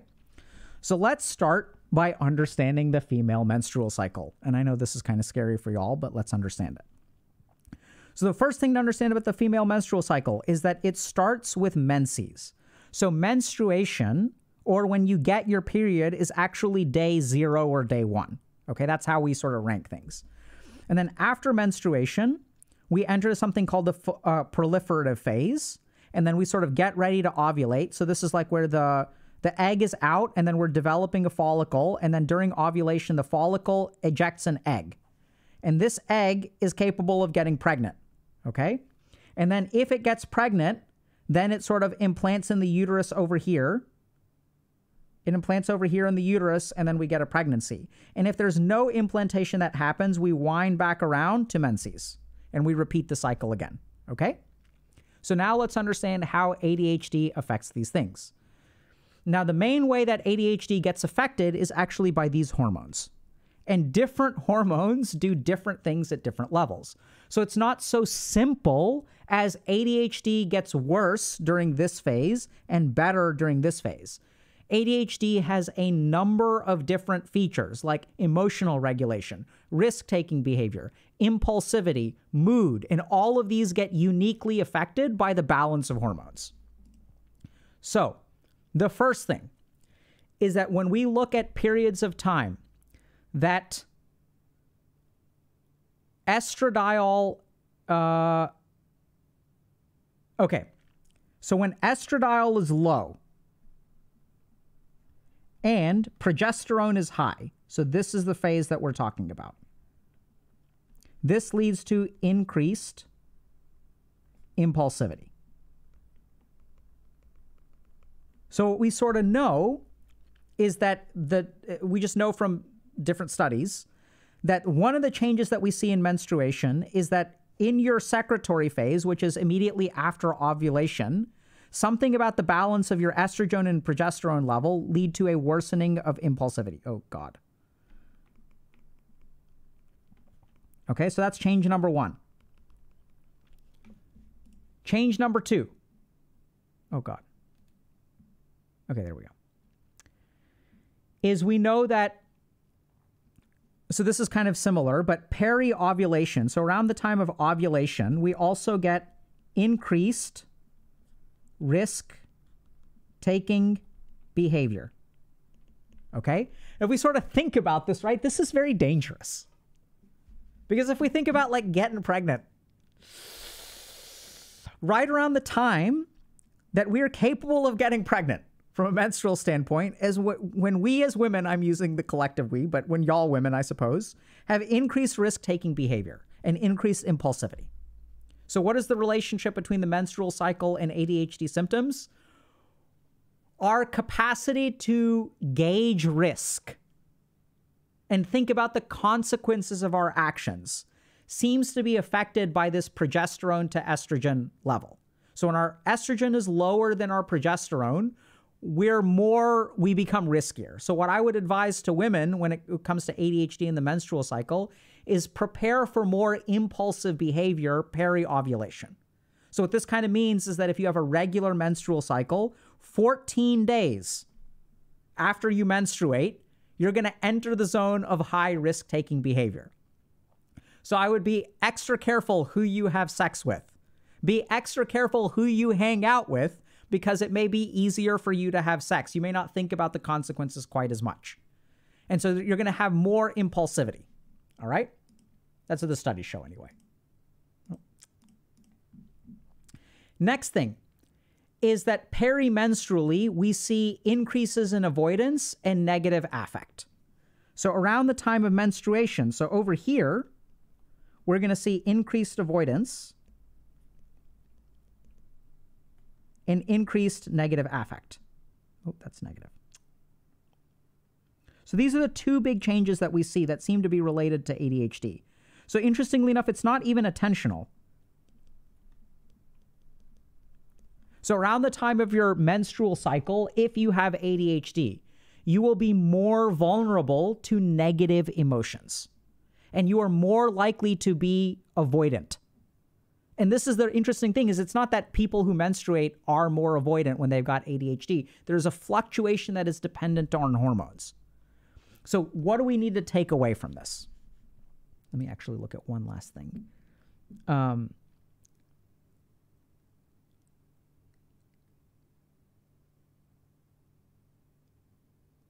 Okay, so the last thing to consider is that when we have low progesterone, this seems to be correlated. So the purple one being low, this seems to be correlated with negative affect, okay, or low mood. Okay, so I want y'all to understand this is super cool. So as our progesterone, if low progesterone means low mood, what does high progesterone mean? It means high mood. And when our mood is really good, that's when we like to have a good time. That's when we become more impulsive. That's when we don't think about the negative consequences of our actions, right? Because we're feeling pretty good. We're feeling pretty chill. We don't have to worry about much. So it's all good, baby. And so this is what's really interesting, is that when it comes to the menstrual cycle and ADHD, we don't see a whole lot of data that suggests that it is purely attentional. In fact, what we see is that the menstrual cycle interacts with the part of ADHD that is affected by hormones. And that seems to be more to do with risk-taking behavior, impulsivity, reactivity, and mood. So it's not so much that you have difficulty concentrating, which is also why it's so confusing for many people. They're saying, well, maybe I have some degree of difficulty concentrating, but it's not so simple as concentration. It's that I'm less able to control my impulses, apparently peri-ovulation, so halfway through your menstrual cycle, right? And then your mood will probably be a little bit lower around the time of menstruation. You'll engage in more avoidant behaviors around the time of menstruation. And so as a woman, it's really important to understand these fluctuations because this is what you have to prepare for. My experience of working with women who have ADHD during their menstrual cycles is it's really confusing. Like they don't know what to expect. Clearly there's some kind of correlation, but they're like, it's not like I have difficulty studying, but sometimes this is harder and sometimes this is harder. So a couple things you need to watch out for. Worsening affect, increased avoidance during your menstruation. 14 days later, during ovulation, your mood can improve, you'll become more impulsive, and you'll take more risks. So be careful. Questions?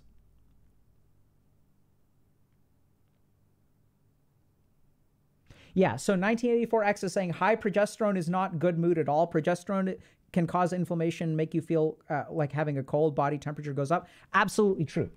So remember, what we're talking about here is not the effect of progesterone on mood. We're talking about the specific way in which progesterone affects the mood of people who are not neurotypical and have ADHD. And this is at least what the handful of studies that I've looked at so far show, is that there are changes in mood.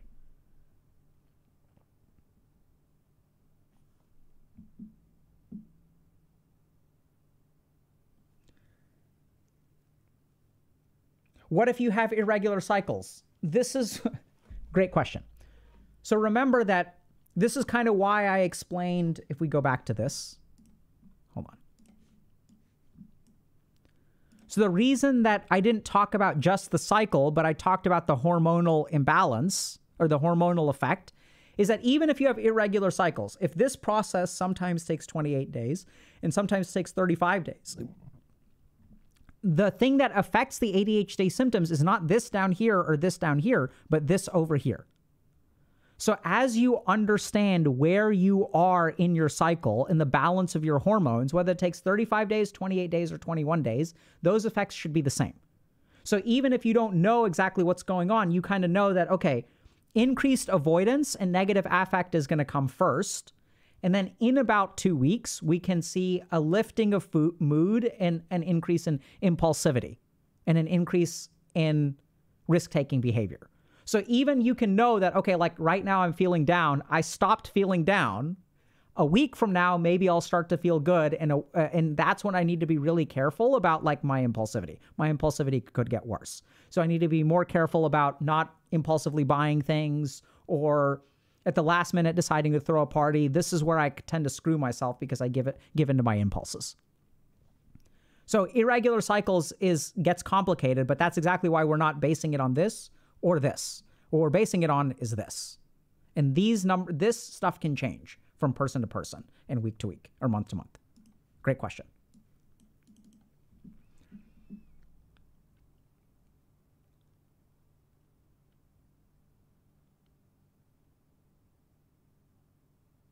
Okay, this is great. So there are also questions about birth control pills and ADHD. So the first criminal mistake that the field of medicine has made is that we as a field, when we prescribe birth control, we don't tell people, hey, by the way, do you have ADHD? Because it could affect your ADHD. We'll mention mood a little bit. Oftentimes that's like a part of the, anticipatory guidance when prescribing birth control. But this is kind of I think the tragedy in medicine is that just about every aspect of your physiology and psychology is going to be affected by your hormonal levels. Now, this is less of an issue for men unless we've got low testosterone or something like that. And that's because our hormonal levels don't seem to fluctuate at the level that they do for women. But even we know, for example, that the risk of cancer and heart disease changes post-menopause.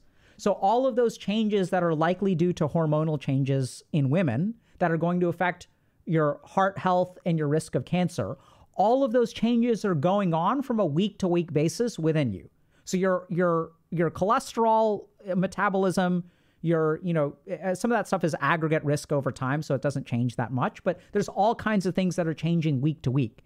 And it's criminal in medicine that we haven't sort of acknowledged that, right? We don't educate women on that. When we start them on birth control, we don't say, hey, this could affect your ADHD, it could affect your anxiety, it could affect your mood, it could affect everything, your OCD. It could even affect the way that you feel about yourself and the way that you form relationships and attachments. So birth control is going to affect all of this stuff. The question of how depends on the birth control. So for example, we have some progesterone-only birth control. We have some mixed estrogen progesterone birth control. We have birth control that is pills that then has a placebo area that induces your menstruation. We also will have things like IUDs, which can also have progesterone in them, which have more of a local effect. So those I would expect to affect this stuff less. Right? So how does birth control affect your ADHD? It depends on the birth control. Great question, though. I wish I could say birth control does this, but the whole point is that like that would be an oversimplification, and that's not how it works. The mistake that we're making is we're assuming that there's one effect. No, it's like complicated.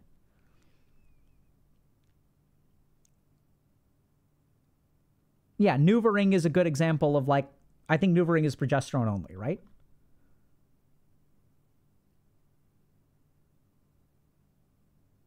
So Donnie G is saying, sounds like a smart evolutionary move to ensure we procreate. Yeah, maybe, right?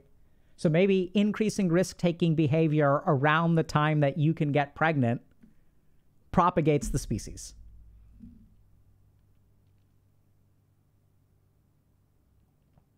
Dazios is asking, I've taken some sort of birth control since I was 16. Should I stop to see how I'm without the pill or keep going with Yaz because of my PMDD? That is a question for your doctor, right? And now we get to the beautiful part of stream. When we say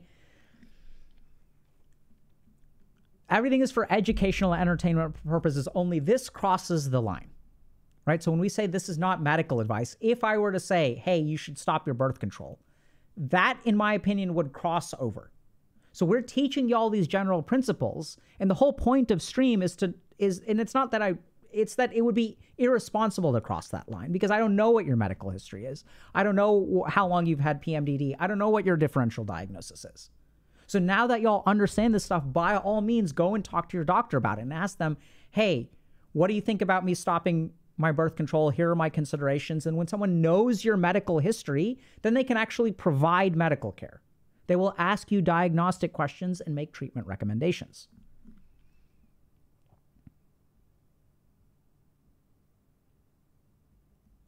Would you recommend an endocrinologist to track those hormonal phases? How can an endocrinologist help with ADHD? Here's what I would recommend. If y'all are interested in menstruation and ADHD in that particular intersection, see a psychiatrist who specializes in women's health. That would be my recommendation. Not an endocrinologist. OB-GYN would be number 2. So number 1 would be psychiatrist who specializes in women's health. Number 2 would actually be an OB-GYN. Number 3 would be general psychiatrist. Maybe that's wrong. Or an OB-GYN who knows like mental health stuff. Because OBs can be really fantastic. They're like super hardworking and stuff.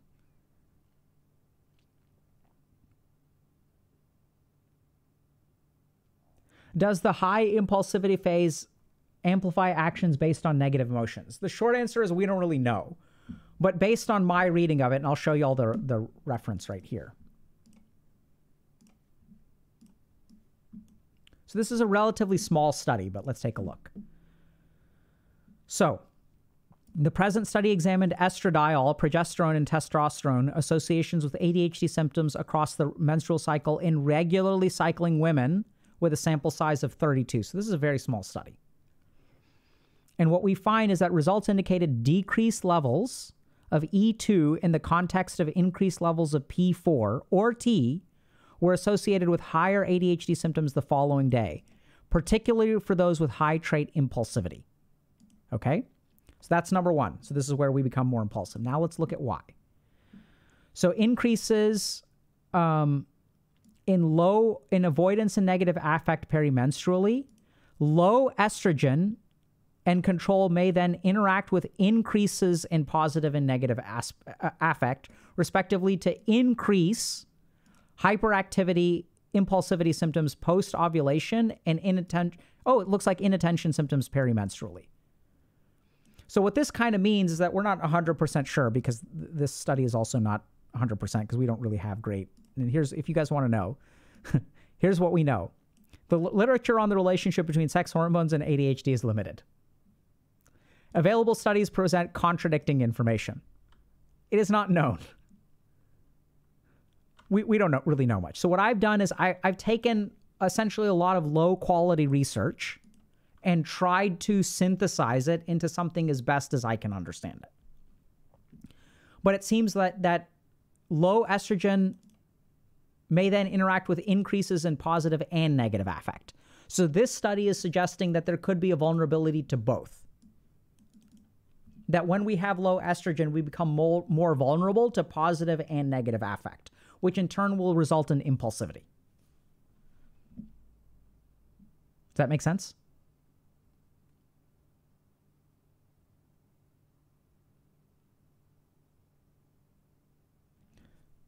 Someone's asking about a podcast with the men's ADHD support group. We've got a press inquiry thing on our website. Just apply there. That's how we handle that. Why not high quality research? Just because we don't have great studies yet, right? We're spending our money on other things.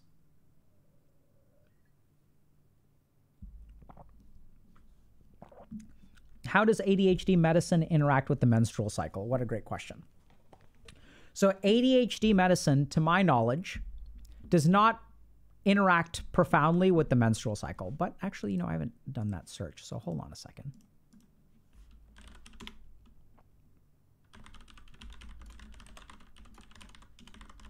Let's find out together.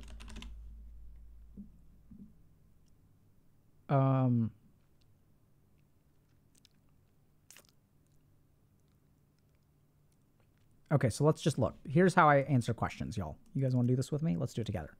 So I did stimulant medication menstrual cycle, or we can do ADHD medication.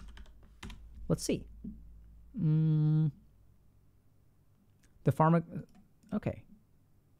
No, but see, this isn't about menstruation. Let's see.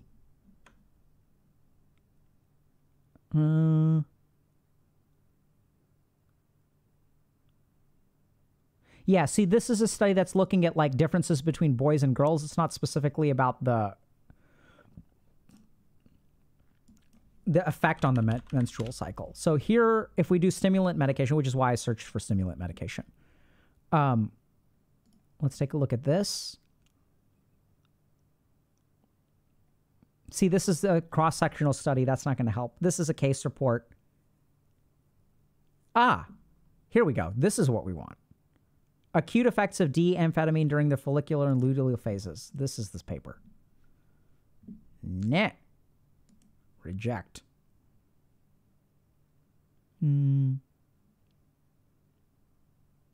Although there were no baseline differences in mood during the follicular or luteal phase, the effects of AMPH were greater during the follicular phase than the luteal phase.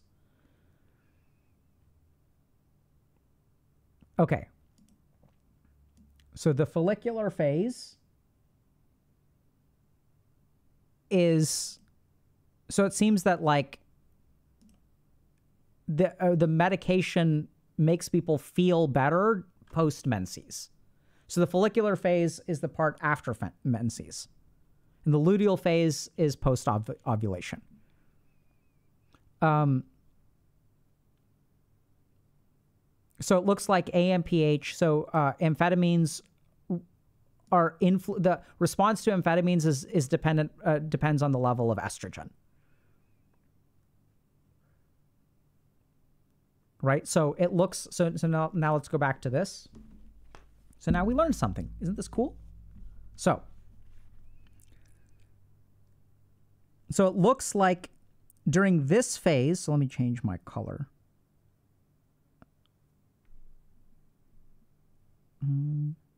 Where's my color?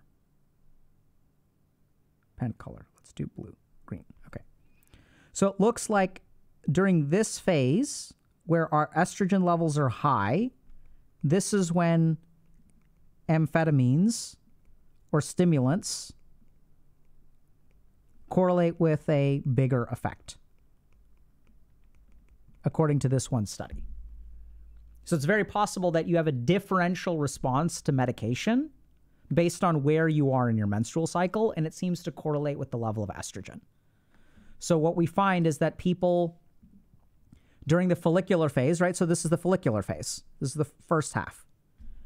Feel more high, energetic, and intellectually efficient euphoric.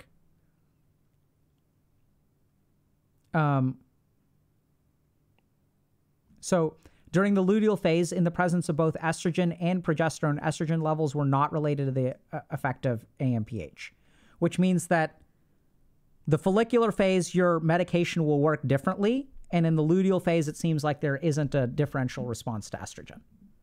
So meds may feel like they work a little bit better in the first half of your menstrual cycle. We learned something. Isn't that cool? My point is that I think it's crazy that I don't think ADHD is the only diagnosis where this is true. I think it's crazy that for half the population, we don't think about this stuff. We're just like ADHD, here's the med. Oh, by the way, it's going to be twice as effective in days 2 to 10 of your menstrual cycle. And by the way, you're going to be more susceptible to negative affect, which kind of makes sense, right? So if we feel worse post-menstruation, then a medication that makes us feel more euphoric will be more effective. This could even result in like very, very specific prescribing patterns of based on your ADHD and menstrual cycle, I'm going to recommend that you take a stimulant days 2 to 15.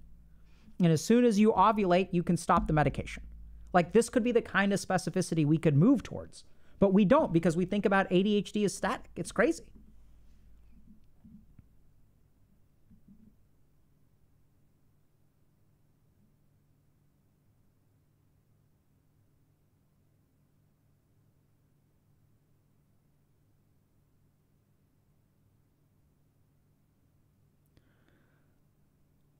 Okay, so how do I deal with doctors telling me adult ADHD doesn't exist and that it always turns into bipolar disorder? I have literally never heard a doctor say that. That boggles my mind. There is so much overwhelming evidence that I can think of that that is not true. I don't even know what to cite because it just defies our current understanding of medicine. I would need to see evidence of that. Now, I could engineer something that could suggest that, which is more like, okay, if we look at ADHD as impulsivity, I can see how that could happen because you could have bipolar disorder with some degree of hypomania, which then gets diagnosed as ADHD. And then as people grow older, we discover that they never had ADHD to begin with. Their distractibility, difficulty with concentration, etc., was actually a feature of bipolar disorder. So I take that back. But I would say find a different doctor.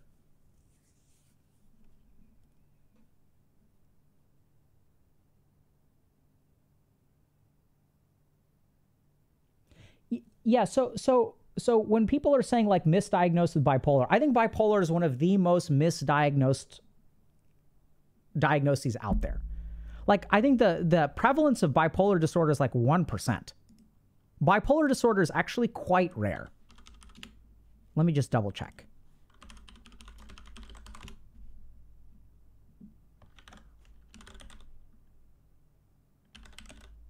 Yeah, so look at that. Oh, that's elderly. Okay, so like, look at this. So people don't, like, everyone's like, oh my God, he's bipolar. No, he's not. So bipolar disorders with a measured lifetime prevalence in 1%. Okay, this is older people. Where's the epidemiology? Okay, so lifetime prevalence of about 1 to 3% in the general population. Okay.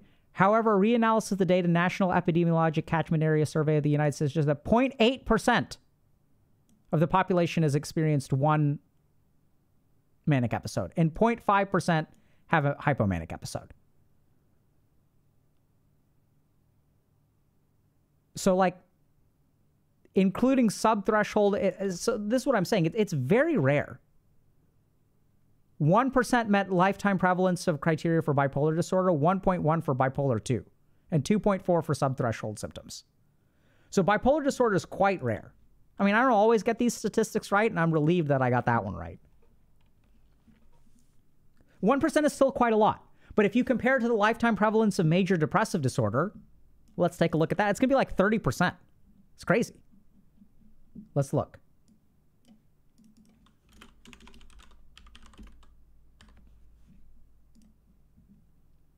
Let's look at epidemiology.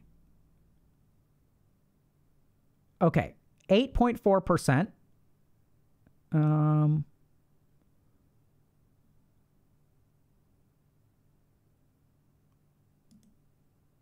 17%, ages 18 to 25. 25% of women, 10% of men. Right? So I mean, I want to say it's somewhere around 30%, but maybe I'm overshooting it a little bit. But it's at least 10 times as common, if not 15 to 20 times as common as bipolar disorder. Right? And I mean, like, I'm not an epidemiologist. This is just like clinical perspectives. Just like gut of how you practice. I'm not an expert in any of these conditions.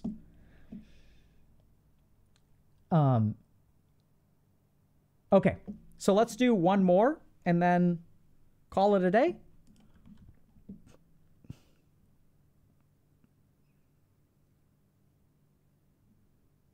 Are we... I'm kind of wiped, chat.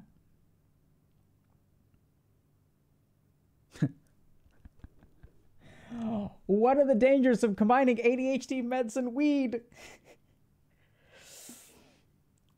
Okay. All right, so this is absolutely a conversation for your doctor. But if y'all want a TLDR of combining ADHD meds and weed, it's kind of like asking the question, what's the downside of drying yourself off with a towel in the pool while you're swimming? Well, the downside is that the purpose of the towel is to dry yourself off, and then if you're in the water, it ain't going to do anything. So the most common thing about ADHD and weed is that the two substances are working to counteract each other. Okay? So weed is going to dull your focus, is anxiolytic, which means it reduces your anxiety, it kind of makes you chill out a little bit. Stimulant medication is going to do the opposite, right? It's like mixing an upper and a downer. So generally speaking, my experience as a psychiatrist is that when people are using substances, especially alcohol and marijuana, it reduces the efficacy of the stimulant medication that they take. So I think it's kind of like you're shooting yourself in the foot. Now, the flip side of that is that many people love doing it. And if they love doing it, we have to take a pretty serious look at why. So the other really interesting thing is that the flip side of the argument is that ADHD medication is anxiety inducing. So we know that one of the side effects of stimulant medication is to increase our anxiety.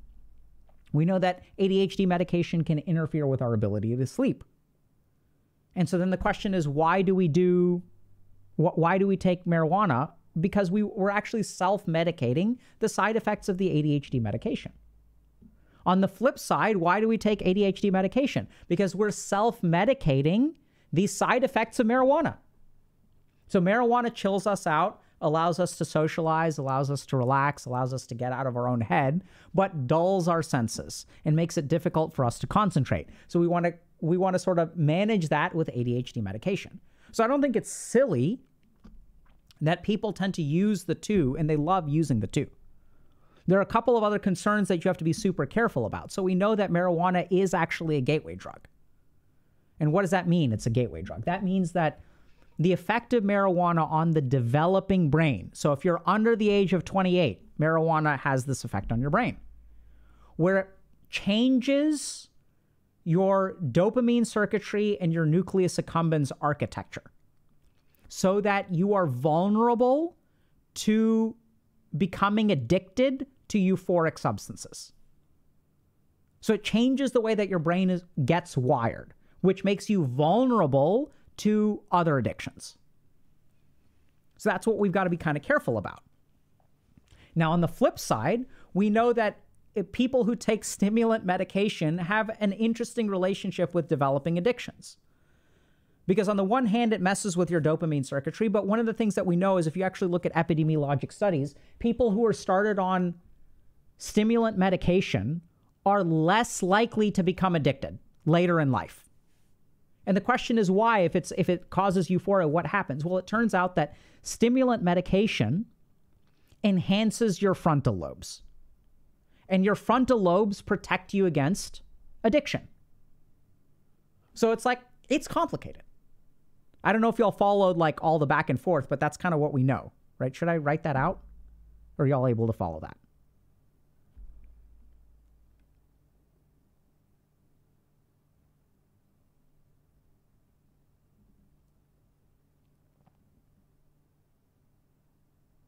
Okay, so someone's saying Russell Barkley stated that THC use causes more focus but less recall. So let's understand that for a second, right? So this is where like things get complicated. It's not like this thing good, this thing bad. So if we look at ADHD, we're highly distractible. We have lots of different thoughts. Our thoughts are all over the place. So any central nervous system depressant will slow down all of the excess thoughts and leave us with one or two thoughts. And the more we get left with one or two thoughts, the more it will feel like focus. But this is where my personal opinion is that a lot of psychiatrists do not study focus the way that yogis do. They don't really think about what is the nature of focus. So we're sort of slapping on this improves or disproves, but really you have to look at what is the actual mechanism in the mind through which CNS depressants can help ADHD. So we'll give people stimulants, and people will say, okay, if I take a stimulant, it helps me focus my mind. If I literally stimulate my brain, I focus my mind more easily. If I give myself a central nervous system depressant like alcohol or marijuana, that also allows me to focus. How is that possible? Well, it's very simple. When we stimulate, the part of the brain that we're stimulating is the frontal lobes. The frontal lobes are the brakes of our brain, not the gas pedal. So what they help us do is they help us slow down. They rein in the impulsive and distractible parts of our mind. So I'm stimulating my brake, which allows me to slow down. Then I can give a CNS depressant, which slows down. The end result is the same. In both cases, we're slowing down. Right? Does that make sense?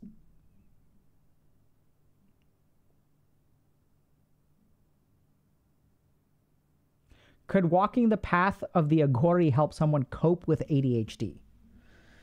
Does their yogic perspective differ from others as a cope? What an interesting question.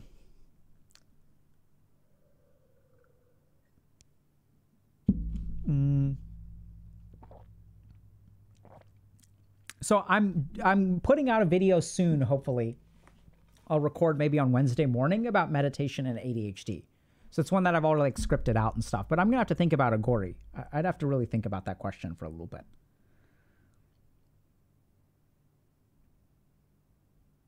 So is it too late for a drug addict who wants to quit to try stimulants? No.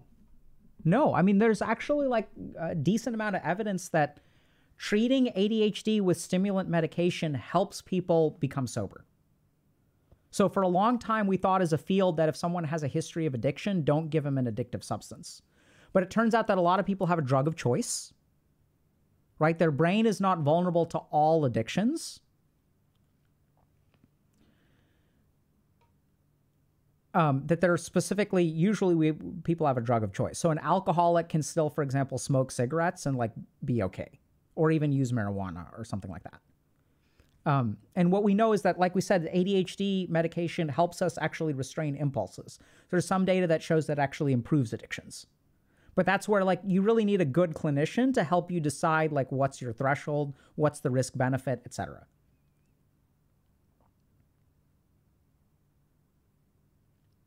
Okay.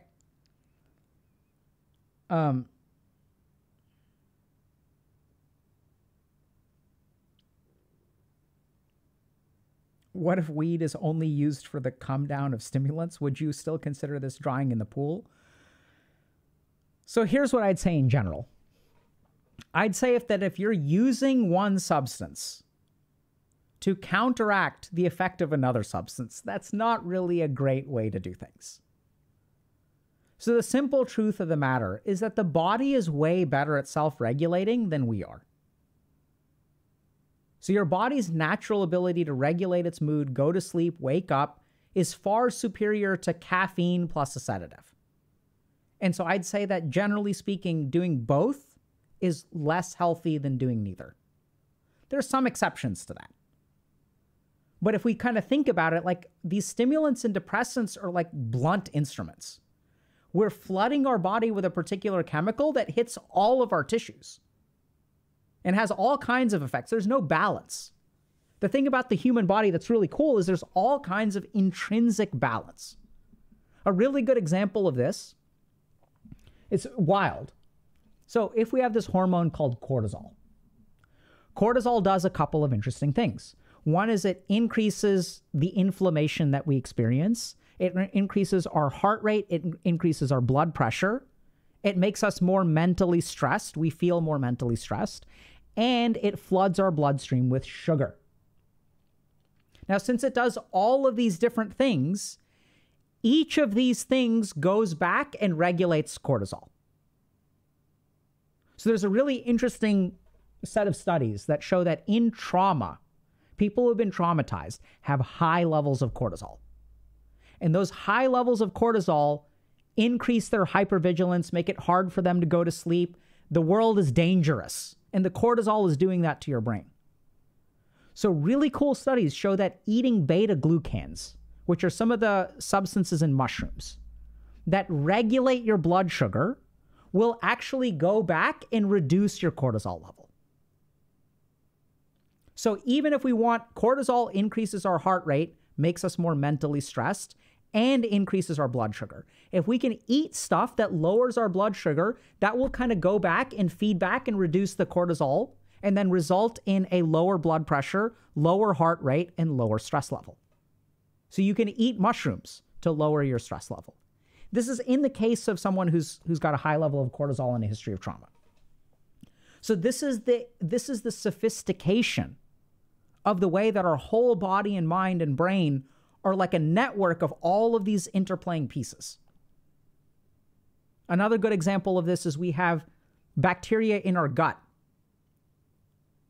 that produce neurotransmitter precursors.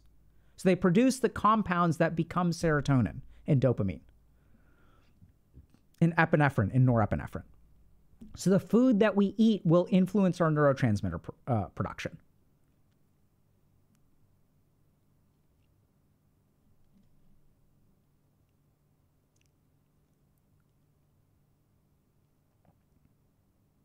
Okay. Yeah, we can do a meditation stream. I don't know which mushrooms specifically have beta-glucans. I know they're in mushrooms. I don't know which ones. I don't know if it's like shiitake or whatever. Okay. So I need to eat mushrooms to reduce my cortisol. I don't, maybe. Hold on. Let's see. I don't remember the population for that study. So beta-glucan cortisol. Let's see.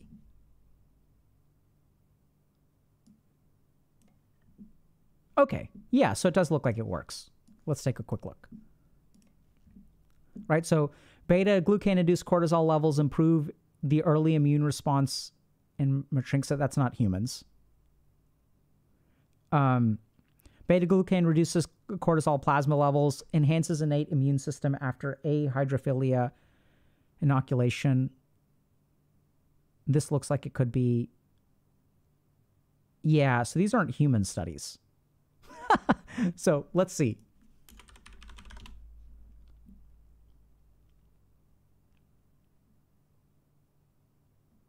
Yeah, this is like fish and shellfish, dude. Aquaculture. Wow. So it looks like what they're doing is it looks like they're using beta-glucans in like fish farms to reduce their cortisol and level up their immune system so that fish farms they're less susceptible to bacteria. That's next level. So it looks like they're feeding fish mushrooms to keep them healthy. That's next level.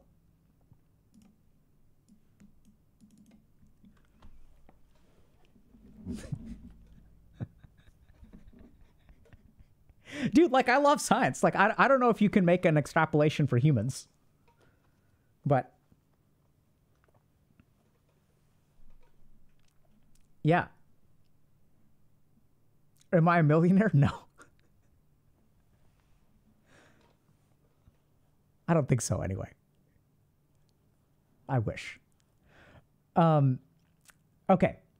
So take care, everybody. This was fun. Okay, so let me ask y'all before I go, how was this? So we covered some posts. We did some stuff. Does it feel like y'all are happy with this? Some back and forth.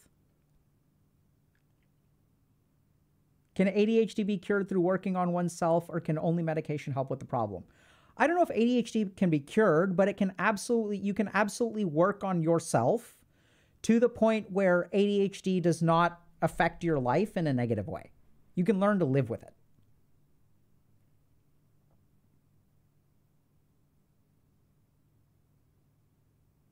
Okay, you wish I did this when I wasn't working. Well, that's what VODs are for. Although I love having people live. Okay, great. So thank y'all very much. We're streaming. We have our members stream this Wednesday on developing healthy masculinity. If y'all are unfamiliar with memberships, we just launched this feature. So a couple of things to keep in mind. The first is that memberships do not affect or reduce any of the free content that we make. The reason we started doing memberships is because as we've started building YouTube videos and stuff like that, like, let me just show y'all real quick. Hopefully this will just explain.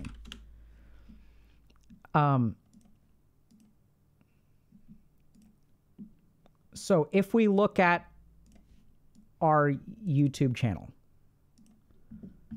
what we find is that we have some videos that are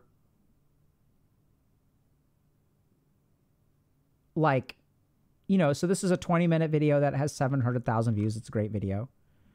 And then if you guys just kind of go down and you look at our longer videos, they don't do as well. So here's a 2-hour interview that's 85,000, so our long form content doesn't perform as well, which doesn't mean that we don't make it, right? We're here on stream for 2 hours today, and that's fine. We're okay doing that. But one of the things that we found is if we're trying to help the most people possible, making something that more people will watch. So we had a video about why therapy sucks for men that has, I think, well over 1 million views. I don't know if it's 1.1 or 1.7 or whatever. And so we're trying to make stuff that people on YouTube like. Now, the problem is that I'm tired of making 20-minute videos, although I'm going to continue making them. But I really want to go back to doing in-depth lectures. And so we're going to do that on stream today, and we'll continue to do that. We still occasionally do that, and fuck the performance sometimes, right? So we have to sort of balance that. But for those of y'all, there's been a big demand in our community for people who want more. So back to 1-hour lectures. And what I'm excited about is y'all get to decide what the topics are. So every month on the 15th, y'all vote for what topics you want me to prepare lectures on. I'm going to prepare those lectures. They're going to be 1-hour lectures that'll be more academic, more in-depth, and even more applicable. If you guys want to do things like skills-based workshops and stuff like that, we can do that too. Cost is $10 a month and helps fuel our free content, right? So I know this is kind of confusing, but the more free stuff we make, the more it costs us. So that money's got to come from somewhere. And thus far, we don't do a whole lot of fundraising drives. We haven't taken capital investment. We're super careful about our sponsorships. Just to give you all kind of a sense of scale, we get some sponsorship offers that would pay us in 1 month what we would make in a whole year of YouTube memberships. And we turn those down because we turn those down.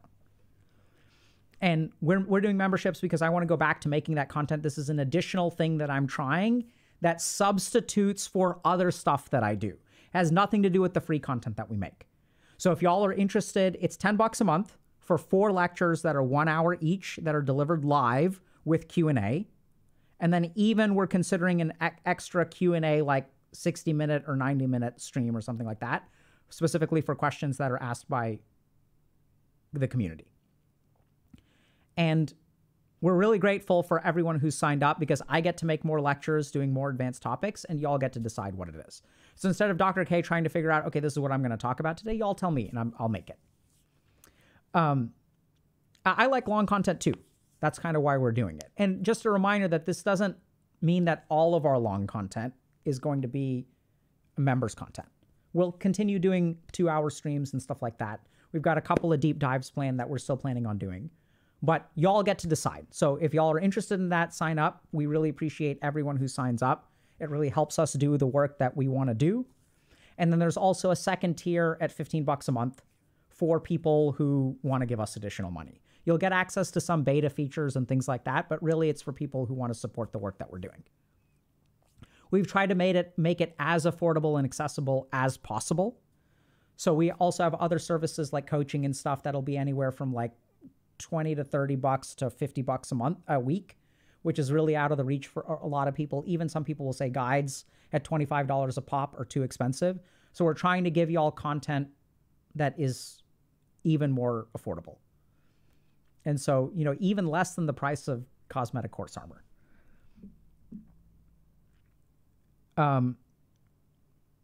Okay. So thank y'all very much. And is there a way to do membership that doesn't give YouTube my card?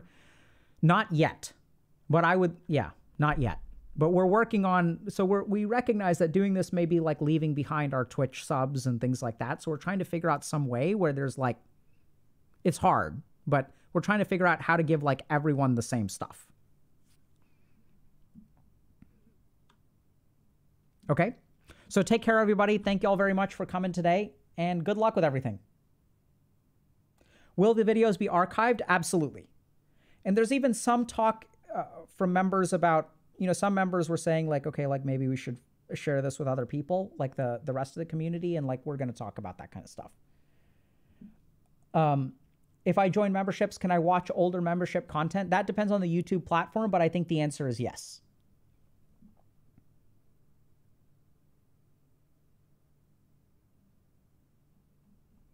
Right? And so here's the thing. When we launch memberships, we're trying to do more for the community. And we recognize that not everything is for everyone. And so that's where, like, honestly, so let's say that we replaced our existing content with the content that we're planning on doing, which is 1-hour lectures a week. If that's what our content became, our YouTube channel would tank. And then the question becomes, okay, like, is it okay for it to tank? Well, like, if we had taken that attitude from the beginning, chances are 90% of y'all wouldn't be here today because you would have never heard of us. Because we didn't play the YouTube game. So we're trying to actually do both. We're trying to balance making in-depth content with doing stuff that is generally accessible. And this is sort of the solution we've come up with for now. So I'm super excited about it because I want to make like more in-depth lectures. I'm really excited about the lecture we have coming up on Wednesday about masculinity. What is healthy masculinity? What is toxic masculinity? And how to develop healthy masculinity. And then I'm also excited about doing this, which is like, let's talk about ADHD. So we're going to try to do more for y'all because y'all want more. So take care, everybody. Love y'all and enjoy the rest of your day.